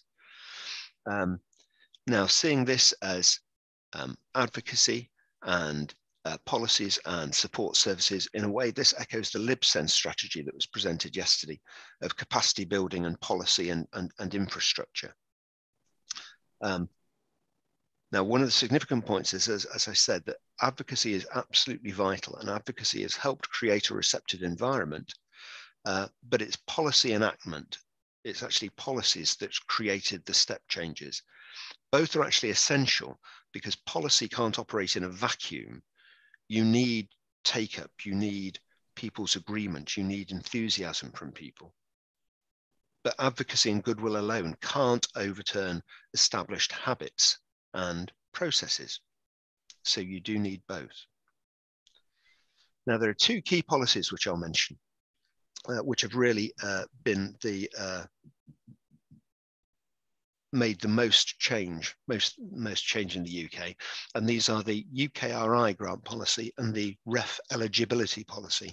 I'll explain what those are. Both of them come direct from government agencies. The UK Research and Innovation is an organisation that's abbreviated as UKRI, and that's a section of government that directs research and innovation funding. It comes direct from the Department for Business, Energy and Industrial Strategy, so that's one of the most significant government departments. And it gives out research grants through various research councils like the Medical Research Council or the Engineering Physical Sciences Research Council, different subject-based research councils. But the UKRI policy, which has recently been reviewed and just came out about 2 weeks ago, mandates that peer-reviewed research articles should be made open access at the time of publication with a CC BY license, which means that people are free to reuse it in whatever way they wish, as long as you've got attribution. Now, this can be done either through an open access journal or a journal which allows open access, or through a repository. So again, it's the both green and gold routes to satisfying this policy.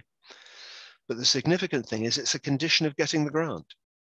And if you don't make your work open access, it may affect future awards.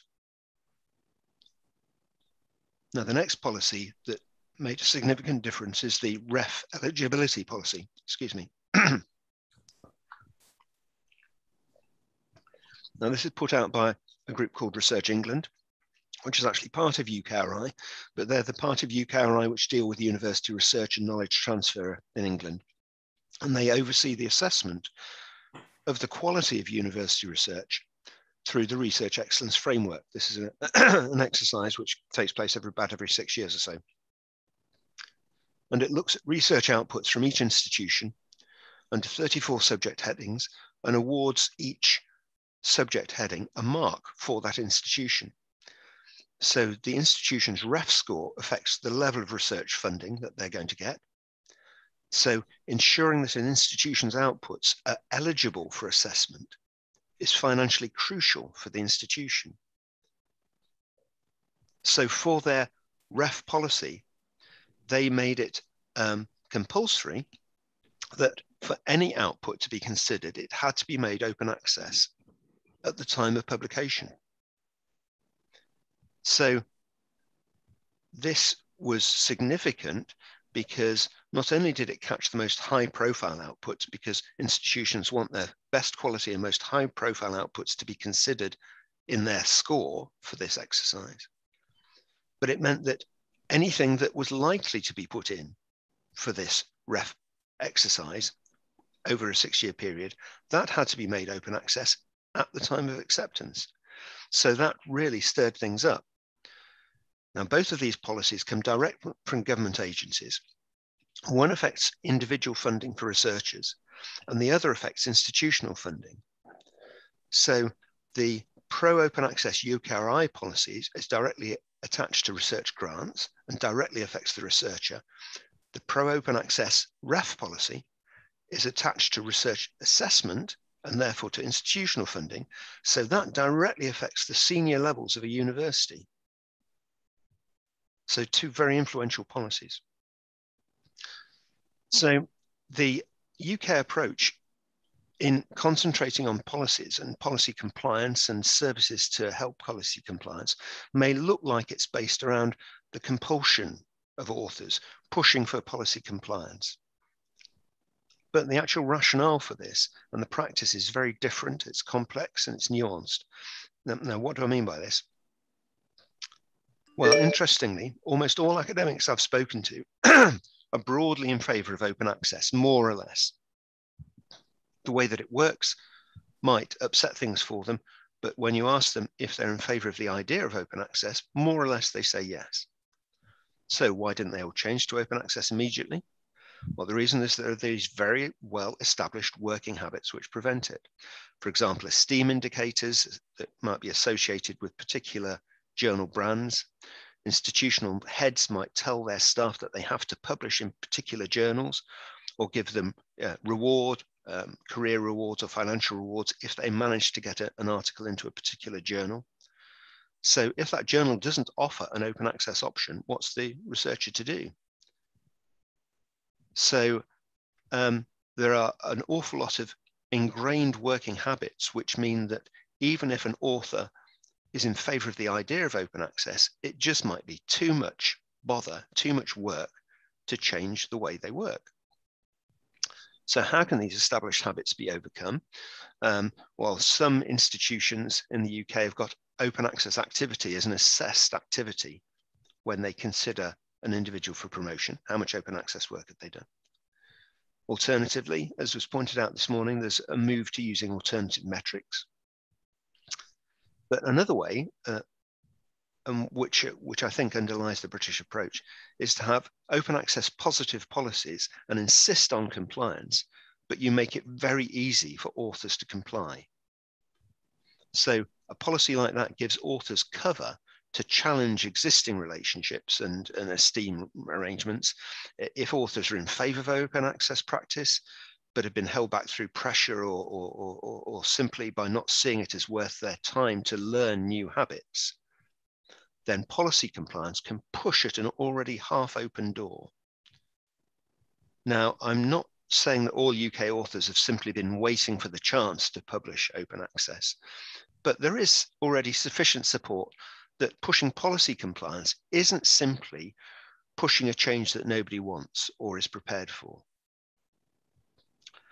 So achieving change through policy compliance isn't necessarily forcing people to do something they don't want to do.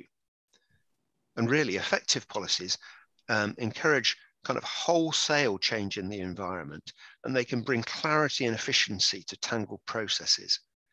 And if any additional load is supported by efficient services, then compliance can give cover to people that want to work differently.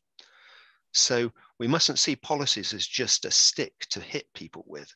These can be very supportive things. So building the future through policy frameworks like these two policies needs work in three key areas, and I'll cover those next: alignment and communication, negotiation and publishing, and providing supportive services. So for alignment and communication, there needs to be lots of communication for a workable transition. The change affects so much and it affects so many people. It affects research stability, productivity, and it affects people's money. So there has to be a lot of communication, a lot of outreach, a lot of debate, a lot of opportunities for discussion, all absolutely essential. Before the release of the UKRI policy, there was significant, substantial public consultation for well over a year. There were lots of opportunities for all the interested parties to contribute and to comment on draft versions and propose updates.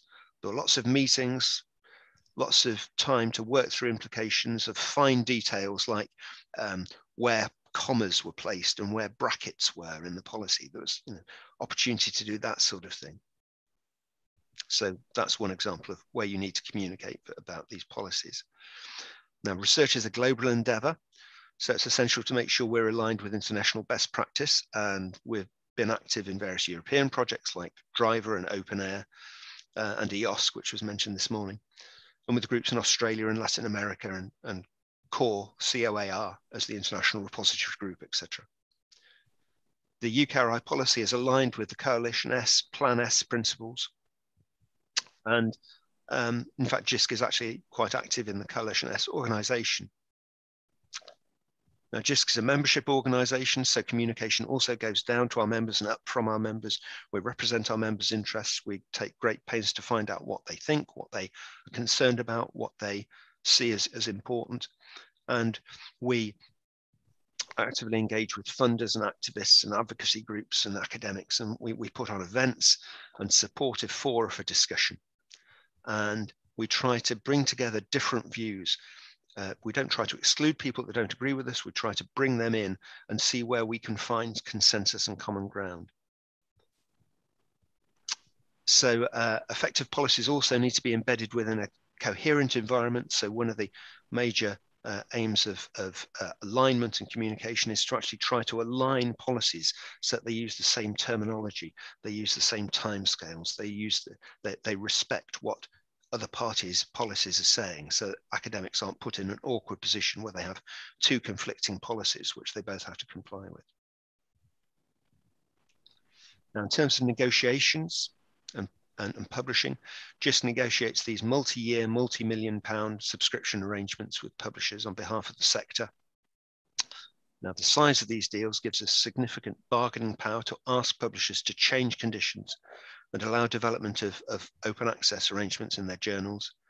We've already improved open access for authors, linked subscription arrangements, so that authors can publish open access in certain journals and have the cost for that included in the subscription price paid for by the institution.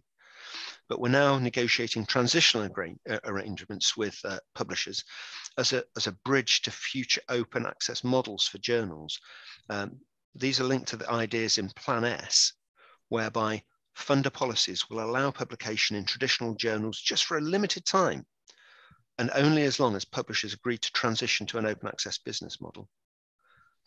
So the purpose of these negotiations is to achieve a cost-effective and permanent and sustainable transition to open access by traditional publishers, obviously whose journals still occupy significant positions of power and influence. Okay, now I mentioned the other aspect, the other pillar of this is supportive services, infrastructure services. Now, what we have here is the journal, let me get the little pointer, the journal or research publication life cycle, going from selecting a journal, checking compliance, managing costs, reporting on compliance, etc. Submission, acceptance, publication, and use. So for each stage, we've tried to provide supportive services so that where an author is required to engage with open access, these services are designed to help relieve that burden. So Romeo gives the author a breakdown of what a journal will allow them to do. Juliet gives a breakdown of what a funder requires the author to do.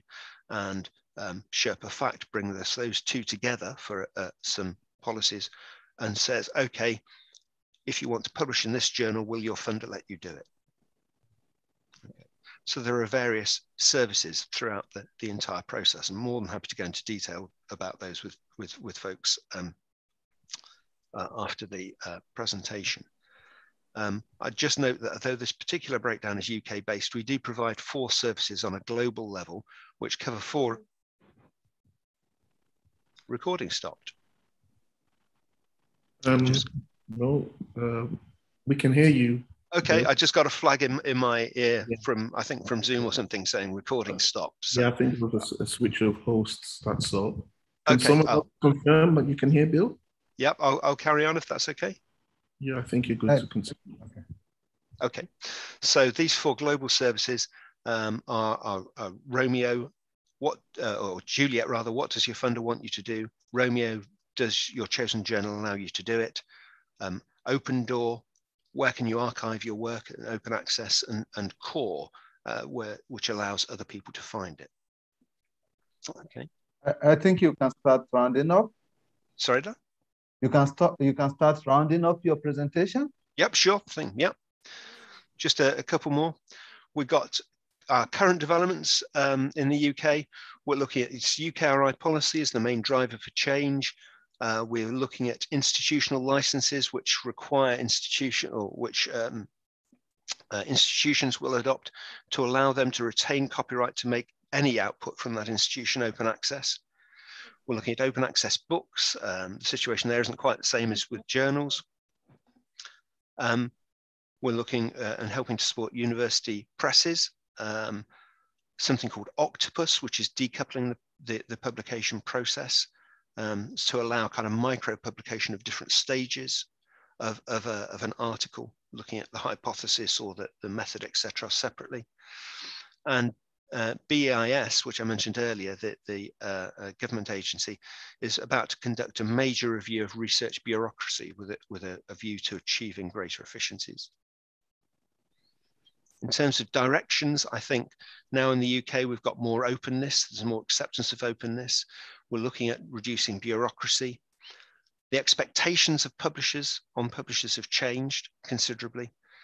There's a younger generation of researchers that see sharing as baseline behavior. They use social media. They share material far more widely than the previous generation. We're moving towards formalizing financial support of open infrastructure. There are a lot of open infrastructure services around the world that are operating on soft money. So we're wanting to look and see how international efforts can be made to firm up their sustainability. And we're looking at ethics in research. And finally, the types of publications are starting to change, because so far, in most cases, digital publication is simply a digital analog of a traditional paper journal. That's very frustrating, but there are increasing signs that type of publication is starting to change. So use of multimedia, publications that develop over time, ongoing peer review, accompanying data sets, etc. All of these are made possible by open research and should make research work more efficiently and more effectively and more easily. And obviously that has to be our goal. Okay, so more than happy to take questions during the question and answer, or to answer your questions individually afterwards if you want to contact me at my email address as shown. Thanks very much. Thank you so much, Bill, for the presentation. Without waste of time, I will want us to move to the next item, which is actually the discussion and Q&A. But before then, I will give a brief summary of what transpired today. Our first presentation was by Professor Sahalu from Ahmadu Bello University, who presented on open science at institutional level, challenges and prospects. He actually highlighted some of the challenges, especially as it affects Nigeria, and he prospered some solutions on how to overcome some of those challenges. Then we had a presentation from Dr. Pam, who presented on upskilling and reskilling librarians and researchers for open science. Researchers for open science. Then Irena Kushma presented on open science community and capacity building. Nabil Kisibi presented on persistent identifier for connecting research outputs, researchers, and research funders. Then the last presentation we had today is by Bill, who actually gave us the UK experience. And one of the things that he mentioned, which actually captured my attention, is the fact that UK, as usual, worked on policies, though he emphasized the significance of advocacy, but he did mention that providing appropriate policy is what actually gave the UK the basis to move forward ahead. And I think as a country, Nigeria, we have a lot to learn from that. Probably we can leverage on the State Fund to provide that basis to lead in that respect. And I'm happy that the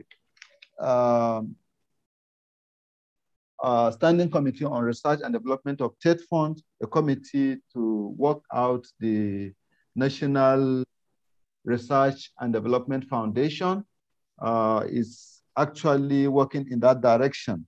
And it was a good thing that the ES State Fund was with us yesterday and gave its insights on some of the things that are being discussed. We have a couple of questions that are here with me. Some are coming from the flow. The first question we have, which can be answered by actually a couple of us. The first one is, what training is available to help open science development on campuses? Probably we can invite Professor Salu to make, to initiate that. And anyone else from the panel is Yes. free to contribute to that as well. Yeah.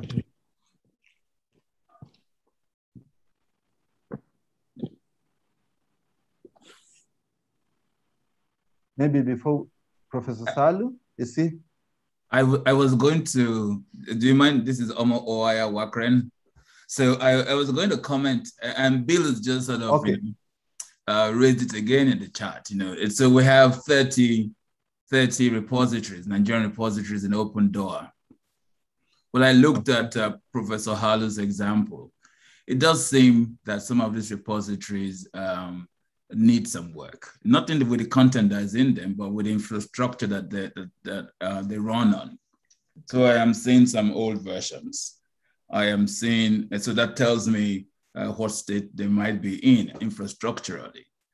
Interestingly, in the LibSense Infrastructure Working Group meeting last meeting, we had been discussing a program to identify this sort of infrastructure and see how we can bring them, to upgrade them so we can actually leverage some of the systems we are developing. So maybe that's something we can also look at with Nigeria, Owen, yep, and see if we can get an inventory of what's really going on with these repositories. Yep. Yes, any other contributor on that? Okay, probably we can move to the next question, which is, how can we instill open science culture and practice in our lecturers and students? I think this is also related to the first question. because the first question is talking about training and this specifying culture and practice in our open science culture and practice in our lecturers. So anybody wants to contribute to this? I can start, and after my talk, we changed some messages with Owen that we'd like to schedule another meeting in late October for colleagues from Nigerian universities to brainstorm how we could help each other to either strengthen existing training programs or launch new ones. And I would also like to invite everyone who works with capacity building, skills and training, and who would like to be part of Lipsen's capacity building working group. Please let me know, and we'll add you to our mailing list. And it would be great to talk with you about strengthening capacity buildings in your countries, but also in Africa in general. So it's a call for participation and announcement of specific webinars. Right, who's that? Hello? Right, Professor Sahalu, you probably need to mute your mic. Okay. Yeah. Okay. Bill, you want to say something? Just to answer one of the questions that's come up, what are some of the advocacy strategies at different levels used for the success achieved so far? And as I said, there's been significant work put into advocacy over the past sort of 20 years, really. And a lot of it is just quite low-level, local advocacy within institutions, where the repository staff, it was typically started by the repository staff, and they were typically within libraries, just go out and talk about open access. So talk directly and individually to researchers, because sometimes at larger scale events, individuals' concerns don't actually come out. People are nervous about appearing uninformed in front of their peers, and so they can come to an open access advocacy event which looks at how the process works, looks at different support services that are available, but their questions, their concerns, their fears still don't come out. So advocacy needs to take place at a lot of different levels. It needs to take place at an individual level. Talking to individual academics needs to take place by going into coffee rooms in departments, by attending kind of departmental events and talking about open access there. It needs to take place at an institutional level, where you talk about institutional policies on open access, where you ask questions about what is the institute going to do in response to a national policy. It needs to take place at the level of the pro-vice chancellors, at sort of the senior levels of a university dealing with research. You need to get onto committees and to present papers to them to talk about implications of open access, of open research. So there needs to be a continual conversation at all of these different levels within an institution. Then there also needs to be advocacy at a national level. So when funders come out with a policy, either they do the advocacy themselves, like UKRI did in this massive public consultation exercise that they carried out before they produce their policy, or if the funders themselves don't want to do it, then institutions have to pick up that task themselves and actually start national conversations about what the open access policy, the research open access policy means. Within the UK, we set up something called UCOR, the UK Council of Research Repositories, and that's a professional group for repository administrators to get together to talk about advocacy, to talk about difficulties that they have in open access with their institution, so that they can form self-help groups to try to say what works in advocacy for them. So there's a lot of different approaches that you need to make, and you need to make them at a lot of different levels, right from the individual through to the national. And one of the things is you have to keep doing it, because it's always been a surprise to me that you can go and say the same message to a department year after year, and it's still somehow fresh to some people in that department. So you need to keep at it. Okay, thank you. We have a question here for Nabil, and the question goes this way: how can a PID strategy help with research funding and impact assessment? Sure. So, of course, the first thing that we need in grant submission is to identify the user, or identify the person that is submitting the research. But then it goes, this identification goes flowing into the system, and link basically this grant or this submission from the start to the ORCID record of the individual. And this is really what's creating this dynamic, or this interoperability between systems that is allowing a local, let's say, custom submission system to be really connected with a global registry, and not only for persistent identifiers for individuals like ORCID or researcher ID, but also with other registries for organizational identification, or for object identification. So recently, Crossref adopted what we call the grant ID, or a link to FundRef in a way. So you can also link your grant details and grant data, or grant metadata with your publication in Crossref, and then this is also flowing to ORCID. But yeah, so this is basically how it works between systems, and how this is creating this interoperability. I hope this is answering your question.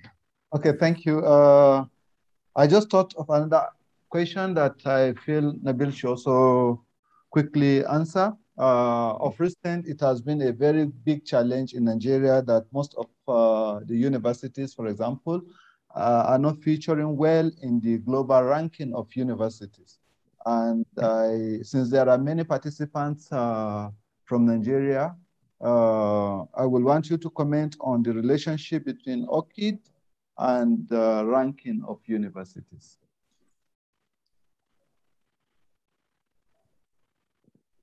Nabil? When you say ranking of universities, Prof, what are you referring to? Web ranking? Yeah, the global web ranking. Yeah, I think that's slightly different in terms of the underlying technologies that are used for the ranking. Those are more web protocol related. I think what the PID strategy is more to, applies more to specific processes and systems that use certain persistent identifiers as kind of indexes that can be used for cross-reference with other systems that are interoperable. So I think that question's slightly separate from what Nabil was talking about. But in saying that, there are a couple of hands that I can see raised, and I think we'll want to attend to those questions and then maybe close out this panel session by kind of looking at what are some of the things that we should be doing as a community in Nigeria to move open access forward. Bill has said a lot of things about what was done in the UK. I hope we can affect that challenge in less than 20 years to move forward in a more positive way. But he mentioned some of the bottom-up and top-down approaches that are being used, typically with the UKRI policies. And I think we should also want to speak to that in terms of what TED Fund, as one of our major funders in Nigeria, could maybe incorporate some of those ideas into their policies that inform their own grant awarding criteria. But I think that might be for a wider discussion. But I see two hands up, and maybe we should just deal with those questions first of all, and then maybe come back to look at the wider perspectives that we want to look at going forward. So I see a hand, I think it's Mohammed Ahmed. If you're still there, do you want to ask your question? Mohammed Ahmed. Allah, can you give him the Muhammad floor? Ali. Yes. Mohammed, do you wish to speak?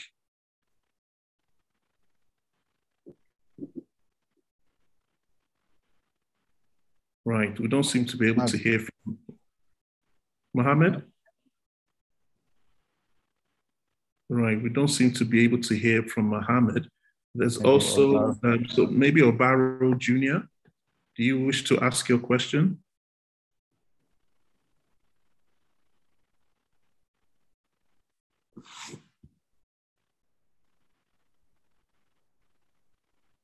Is he muted, Allah? Yes, he has permission to speak now. Obaro, do you wish to speak? Doesn't appear to, but I think okay. We have another person, Toluwani. Okay. Toluwani, can you put your question across?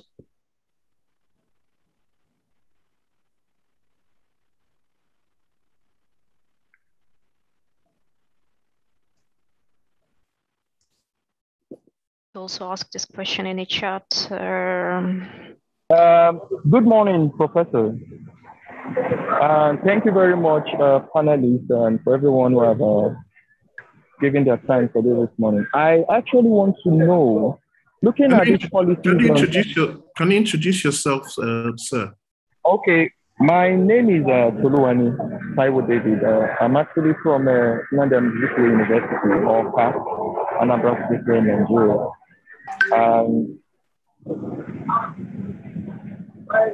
I want to ask, looking at the policies that we've discussed to aid open research in the institution of learning, how can these approaches and policies be applied to visual communication discipline, talking about, because that is where I belong. I belong to the applied art, that is graphic design in particular. But most of the open research policies actually dealt with the sciences, libraries, and so on. How can we adopt this for these other disciplines that are, let's say, like 80% practical? That's my question. Okay, thank you. Okay, Dr. Pam, you want to respond to that? How can we adopt the policies to humanities instead of sciences only and library? Difficult question, actually. I think the person posing the question has mentioned that this is part of arts and humanities, and it's about producing, I guess, different types of art through different mediums. 0303 to Lagos is ready for boarding. Please proceed for boarding. Okay. Go ahead, please. Pam is muted. You're muted. You want to unmute? Sorry about that. Yeah, so I think I was saying it's a difficult question. So the person posing the question has mentioned that these are artifacts of some sort that are created for the purpose of, I don't know, maybe presenting research or outputs of research in a way that's visual or from different types of media. So I suppose policy around that has got to be about how do you protect the sources of these outputs? How do you ensure that those who are producing the outputs are properly attributed? And how do you store it? How is it discovered? This sort of thing. So I suppose it really depends on existing around these different issues in those institutions, and how you can translate that into policies that make those outputs accessible freely or accessible openly. I really am not an expert in this, therefore I really cannot provide a more specific way in which you can do that. So that really depends upon those who are producing those types of artifacts and what they know is important to, what information they know is important to share, and what information they would like to protect around those outputs. But beyond that, I'm really not sure what would be more specific guidelines about the policy. Okay, thank you. Bill? Yeah, I just agree with Pam. It really does depend on the outputs that are.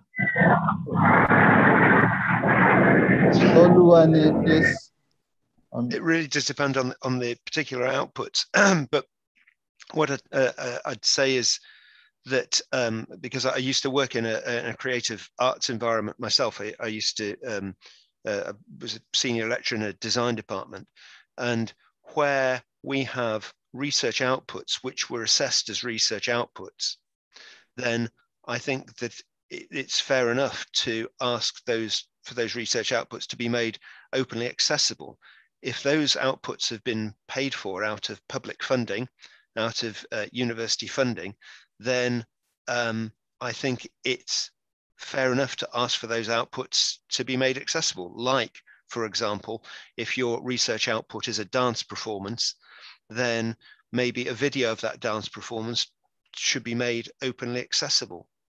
I think one of the difficulties can come where you have had traditionally an arts-based, performing arts or a creative arts-based output, which has not only been a research output, but also the individual has made money out of it, and where they've sold that.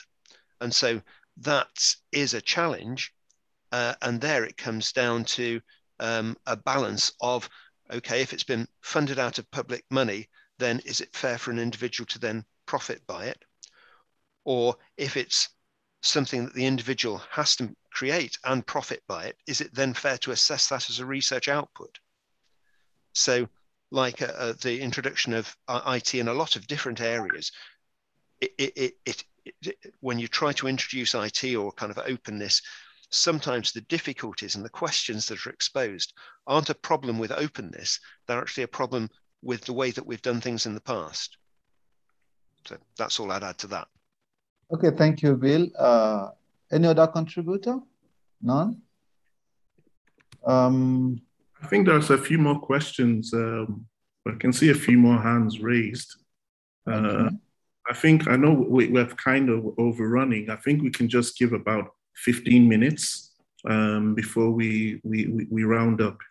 So I'll indulge the panelists if they can hang around for about 15 more minutes before we wrap up. There are a number of hands raised. So I think there's Fumilayo. Do you want to ask very quickly? And any member of the panelists, any panel member who feels that they can answer the question can just interject. Thanks. Thank you very much, Sir Zama. I don't know if the issue of introduce yourself, please. Sorry, I'm Fumilayo from Osun State University. Okay. I don't know if the issue of the open access publishing, the publishing in high impact journals, which the publication charges can be very, very high, as in thousands of dollars. I'm wondering how individuals in developing countries like ours can bear such, So if, I don't know if it has been addressed, if I wasn't attentive. So I want it to be addressed. How do we solve such a problem? Thank you, sir. Any response? Yeah, maybe I can start because my colleagues also work with negotiating licensing with publishers and article processing charges. And one way is to try to include waivers and discounts in the agreements, in subscription agreements that library consortia or organization sign, when it's not only access to materials, but it's also ability to publish in open access without additional costs. And we've been successful in some countries, but I guess in a country like Nigeria, it would be hard. Another international effort, and JISC is part of it, is to try to influence publishers with whom JISC, IFL, and other players sign agreement, that they would include waivers and discounts to other nations, to the global South countries. That's a short-term strategy. A long-term strategy, I would say, to move away from article processing charges and try to find an equitable publishing system that wouldn't require researchers without funding begging for waivers and APCs, and enable equal publishing opportunities for everyone. But I'm afraid we're still far ahead from the system, unless we just say that we stop collaborating with publishers who charge so much, and we find better publishers providing same quality of services for less money, because I think it's also outrageous how much some publishers are making. And unfortunately, there are a small few who are making those money. Okay. Thank you. Any other response? You may want to comment. Please, Mustafa? Yes. Can I go ahead, please? Please do. You're welcome. Yeah. Thank you very much. And I think I've hung on for some time, so I'm privileged to be here back today. Actually, I had to have done my apologies. I was supposed to have joined since morning because I was airborne. So, and on my arrival, I said, let me quickly be part of this. I can see that a lot of things have been spoken about. Thanks to Bill for some of the perspectives he shared about the experience in the UK and all other people that have actually made good presentations. Permit me to say that it is critical at this point because the model that is being used in TEDFund in terms of funding is public compliant in terms of we're actually leveraging on public funding for the research.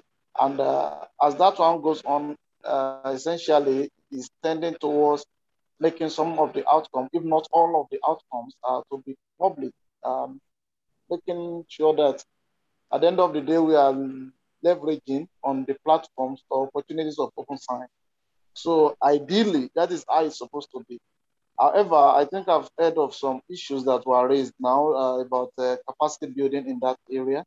TEDFund actually does some capacity building on grant research writing and proposal stuff like that.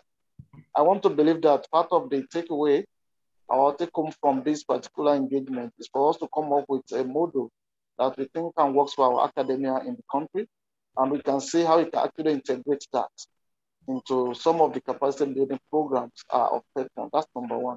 Number two, the issue of policy is critical, but you agree with me again that it's not about policy in Nigeria, it's about implementation. So I think we need to evolve a new strategy that will involve basically maybe leveraging on the triple elite model to see that we have an hybrid situation whereby we don't have a policy on national open science or open research, and at the end of the day, it's not being implemented. we can work a way around that and make sure that this is being implemented across board. And I want to believe if we are able to do this, then it's going to help the country a lot, and it actually attain what we are looking at in terms of global competitiveness. The third one has to do with the APC, the academic publishing centers that are being developed by TechCom. And you can see that we have them, a number of them across the country. So this principle of open science can be part of the integral thing that they might be looking at going forward. And again, it will involve us actually building some capacity in that respect. And finally, we have an intervention line that has to do with library development. In that intervention line, we can actually look at open science and mixing that and see how we can incorporate some of the takeaways that we have here. For me, I believe in more of action rather than much of thought. So for us, we need to look at what we can take away from here and start at different levels of implementation. While we are waiting for policy, there are intervention lines that can be leveraged in TechCom, and we can actually do that almost immediately, maybe effectively, from now, next budgetary year. This will be a good one if all of us can agree to this, and I want to believe that these are the 4 things I can quickly see that are quick wins that we can work with. Thank you very much for the opportunity to speak. I'm sorry for coming late. It's all right, Professor Mustafa. I think it's also very important, and while action and implementation is very important, it is also a key that we all engage in the deliberations on the policy. Yes, I know we want to be action, but we can set up a platform where there's actual engagement with the key practitioners and experts so that those policies can quickly come out and be executed on. So I know there's so much that needs to be done and needs to be done quickly, but let's really ensure that we're doing it with good sound policies in place. You know, that would just be my comments on what you. I actually have no objection to policy. That's why I actually put it first. But what I'm saying is that we should do it in such a way that we factor in some realities and make it actionable. You know, in our own peculiar case, we can't compare ourselves to the UK. You know the peculiarities. So making sure that we have the policy and it's implementable, it's actionable. That is what I'm just making link with this. However, while that is ongoing, we can actually have some quick points around it so that it won't be like it's going to be 2 days of serious engagement and the people cannot pick what they can do at their different levels. For example, part of what has been engaged upon is something that people can take back to their institution and teach to others. Even advocacy about open science alone is something.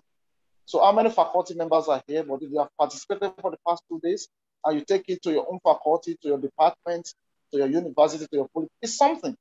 Let them just be aware first so that when the policy is there, people will now realize that, okay, there has been an effort. I've actually heard about this and this is how it works. So again, for me, I want a situation whereby we are able to do 1 or 2 things at our different levels, at our cycle of influence, so that immediately we can start speaking the same language. Remember, all of us to agree, we need a lot of reorientation and we need to move forward together at the same time. We need everybody to support. So I support that we should go by the way of policy, but we can still leverage whatever we have now to have some quick. That's my point. Thank you. Thank you, Prof. Mustafa. Now, we're running over time here, and I can see 5 hands raised, and it's already 1:45. We really need to shut down this by 1 o'clock. So my suggestion is that all those with their hands raised, maybe we'll allow you to ask your question. All of you ask your questions, and then we'll try and see how we can deal with all of them in one go, and then wrap up. I think that's the only way we can. Otherwise, we'll be here for the rest of the afternoon, and I'm sure all of us are very busy with things to do. So I think that's what we'll just do. We'll allow each and every person to put forward their question, and then we'll just try to answer them as quickly as possible. So we'll start with Solomon. We can ask your question. Good afternoon, Prof. Good afternoon, Prof. I'm Dr. Made Solomon from Kisla University, Abeokuta. My question is the method that we can adopt to encourage open research in Nigeria University, including private institutions, that will be all encompassing. By all encompassing, I mean that will cut across all disciplines. That is my question, Prof. Thank you. Okay, thank you. Next question, Next question. Tim Ayanda. Yes. Okay, Tim. Is Ayanda there? If Tim can't speak, can we move to the next person? Dr. Saidu Badamasi.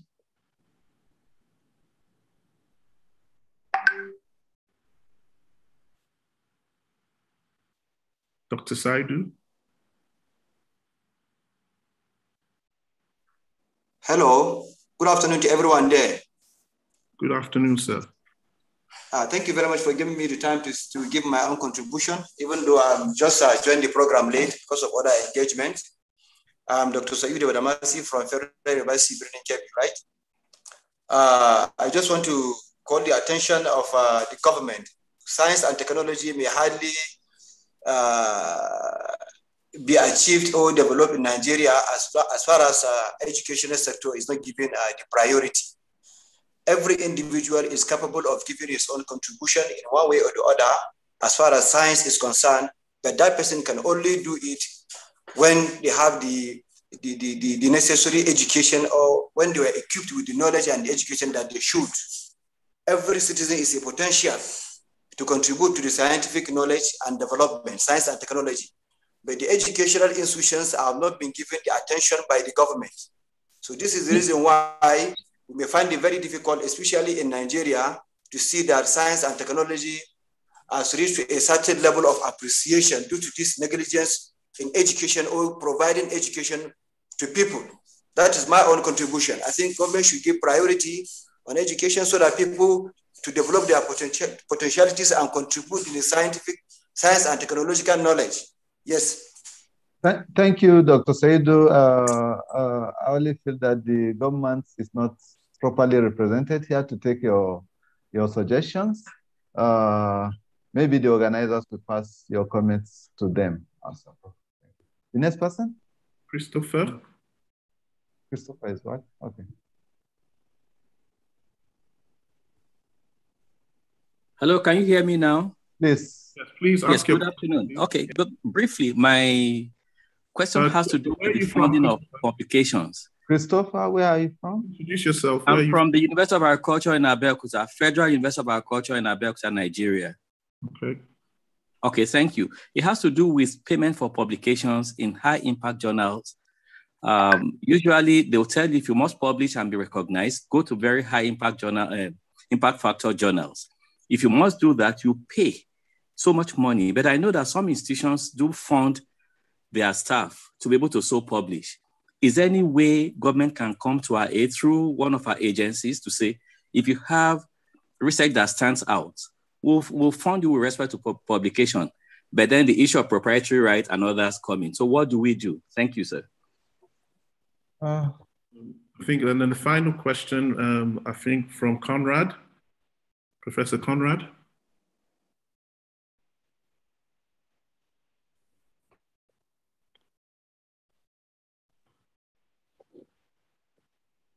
Hello, Conrad. Yes. Yeah, can you ask your question, please? It's not a question. I just want to appreciate. Can you make your comment very brief, please? Appreciate all of you, Omo, Owen, Irina, Pam, and the host of you. I've been with you guys since yesterday. I think a lot has been said. Well, it is what we do after now that really matters. So I think Dr. Popola Mustafa really has tried to point out a few things, and I've also discussed with him a few things on that way. I am from Covenant University, and we run an open access system. We have open access policy, probably the only one in the country, and we have funding to back it.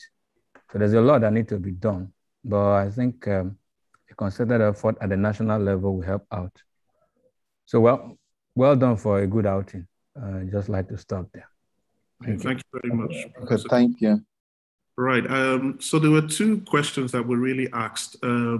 Method to adapt open research and the issue of payment for journals in high impact platforms. I think Irina had already touched on the second question, but if any of the panel members wants to quickly address those questions so we can actually close.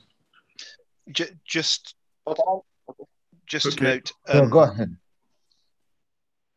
Just to note on the question of payment for high impact factor journals, yes, it is a real issue. If there aren't sufficient waivers or sufficient support to pay for that, if you haven't got the money, then that's a problem. But I would suggest that the way around it isn't necessarily to try to get more money to pay the journal, isn't to get more money to perpetuate the system. I would suggest that the solution is to actually try to find different journals and have different metrics so that the impact factor of the journal isn't the thing which drives your choice. Now that's going to take time to sort out, but sometimes we are the prisoners as academics. We are the prisoners of our own beliefs, because even in the UK, when they were assessing research, Research England were at great pains to say to all of the academics, it doesn't matter which journal you publish in, as long as it's a peer-reviewed journal, we are not going to take any notice in our assessment of its impact factor. Now, even though they kept saying that, academics and authors kind of trapped themselves in their own belief and didn't believe it, and will still go for high impact factor journals when they can. So I think that part of the issue and part of the answer is to try to stop us believing that these high impact factor journals are the most important ones. It's the research that's important. It's not the name of the journal. But that's culture change. That takes time. Thank you, Bill. Does anyone want to touch on the method to adopt open research? I guess that's already been sort of discussed in the presentations that we've had from Pam and to some degree by Irina as well. So maybe I can add a bit, and it's also about what Konrad said. Covenant University already has a successful experience with adopting an open access policy. And in Lipsens, we wanted to document this kind of experiences. So it would be wonderful if we could work with Konrad and colleagues to write a case study, how this policy was adopted and how it contributed to so many articles available in a repository. And if we could work together to see whether this kind of approach would work for public universities as well, or if a different approach would be needed, if we could work together to draft a policy template that would work for public and private universities in Nigeria, and maybe start on the institutional level and also talk with State Fund how their policy could be adjusted to include open science practices. Yeah. Thank you. Can I make a comment regarding the cost of journal? If I can quickly go ahead on that. Very briefly. My comment one, I have two perspectives to that, and I think it's going to be part of our takeaway in that in the NRF that we actually administer now, we can look at a situation whereby provisions are going to be made for high impact journal publication going forward. How do I mean? There are situations whereby personally, one of my own case studies that when we have this COVID issue, we actually have a publication that actually went to Nature, and by the time they give us the bill, it was a big challenge. So as an individual, as a researcher, if you try to engage some of these organizations, yes, you could get some discount, but more importantly is for us to have a platform. There are things that the National Research and Development Foundation want to factor in.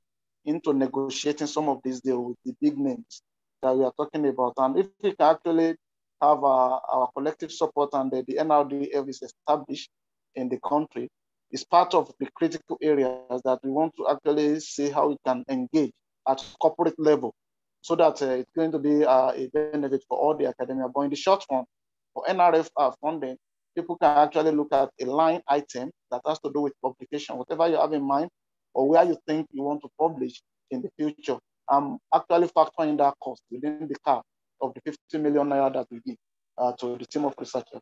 Thank you. Thank you for that. And we'll have to wrap up at this point. And I appreciate that response, the Prof. Mustafa. And also we need to consider, those are obviously short-term things that we can do immediately. But as I think somebody commented, it will never be enough. So we still need to look at the longer-term strategies to deal with this. And I do like some of the ideas that Bill had mentioned. And again, we as an NREN are in the business of trying to provide infrastructure for publishing that will help towards that. Of course, all the other issues that need to be addressed with regards to the costs for processing, etc., do need to be addressed. But again, I think as parts of the moving forward from here, one of the things that we will try to do, or we will be doing, is creating a report and basically sharing that report with all the attendees, and obviously putting that forward to some of the other representatives in TED Fund and other national bodies, so we could actually move on from there with some of the recommendations and discussions that we've had in this meeting. I think that's really as much as I'd want to say for now. And just in closing remarks, just want to thank TED Fund for mobilizing your human resources to attend this symposium and help with some of the organization. And I'm happy that we had the ear of the executive secretary yesterday. So a lot of things were said that he heard from the R&D community. I'd also like to thank all our panelists, Bill Hubbard, Irina Kuchma, Mustafa Popwala, Pam Abbott, Nabil Kasibi, Omar Owaya. I hope I haven't missed anyone. Professor Sahalu, who's no longer with us. Thank you for your time and efforts in the presentations. And obviously we'll continue to work and collaborate with all of you for the call to action in Nigeria. So I do expect that we're going to have further engagements. Many of you are from the LIPSEMS umbrella anyway, so that's a given. But in the case of Bill Hubbard, I think we'll also want to reach out and work with JISC as well. And my thanks as well to Professor Yusuf Saidu, BVC of Usmanu Danfodio University, for moderating today's session. And last but not least, thank you for all the attendees who have taken time out to participate in this symposium. Over the weekend, we're going to make sure all the presentations are made available to you. We're also going to ensure that the reports on our findings are shared with all of you, and we'll continue to engage in further discussions.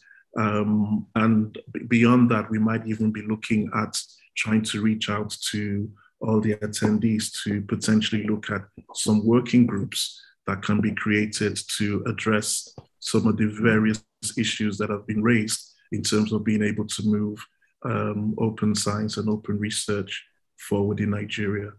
But it's been very exciting. I think it's been a very productive 2 days. And I'd just like to thank everyone for your time, and we really look forward to further engagements in the very near future. So on that note, I wish to say have a good day, everyone, and thank you very much for being here. Thank you. Thank you. Thank you so much.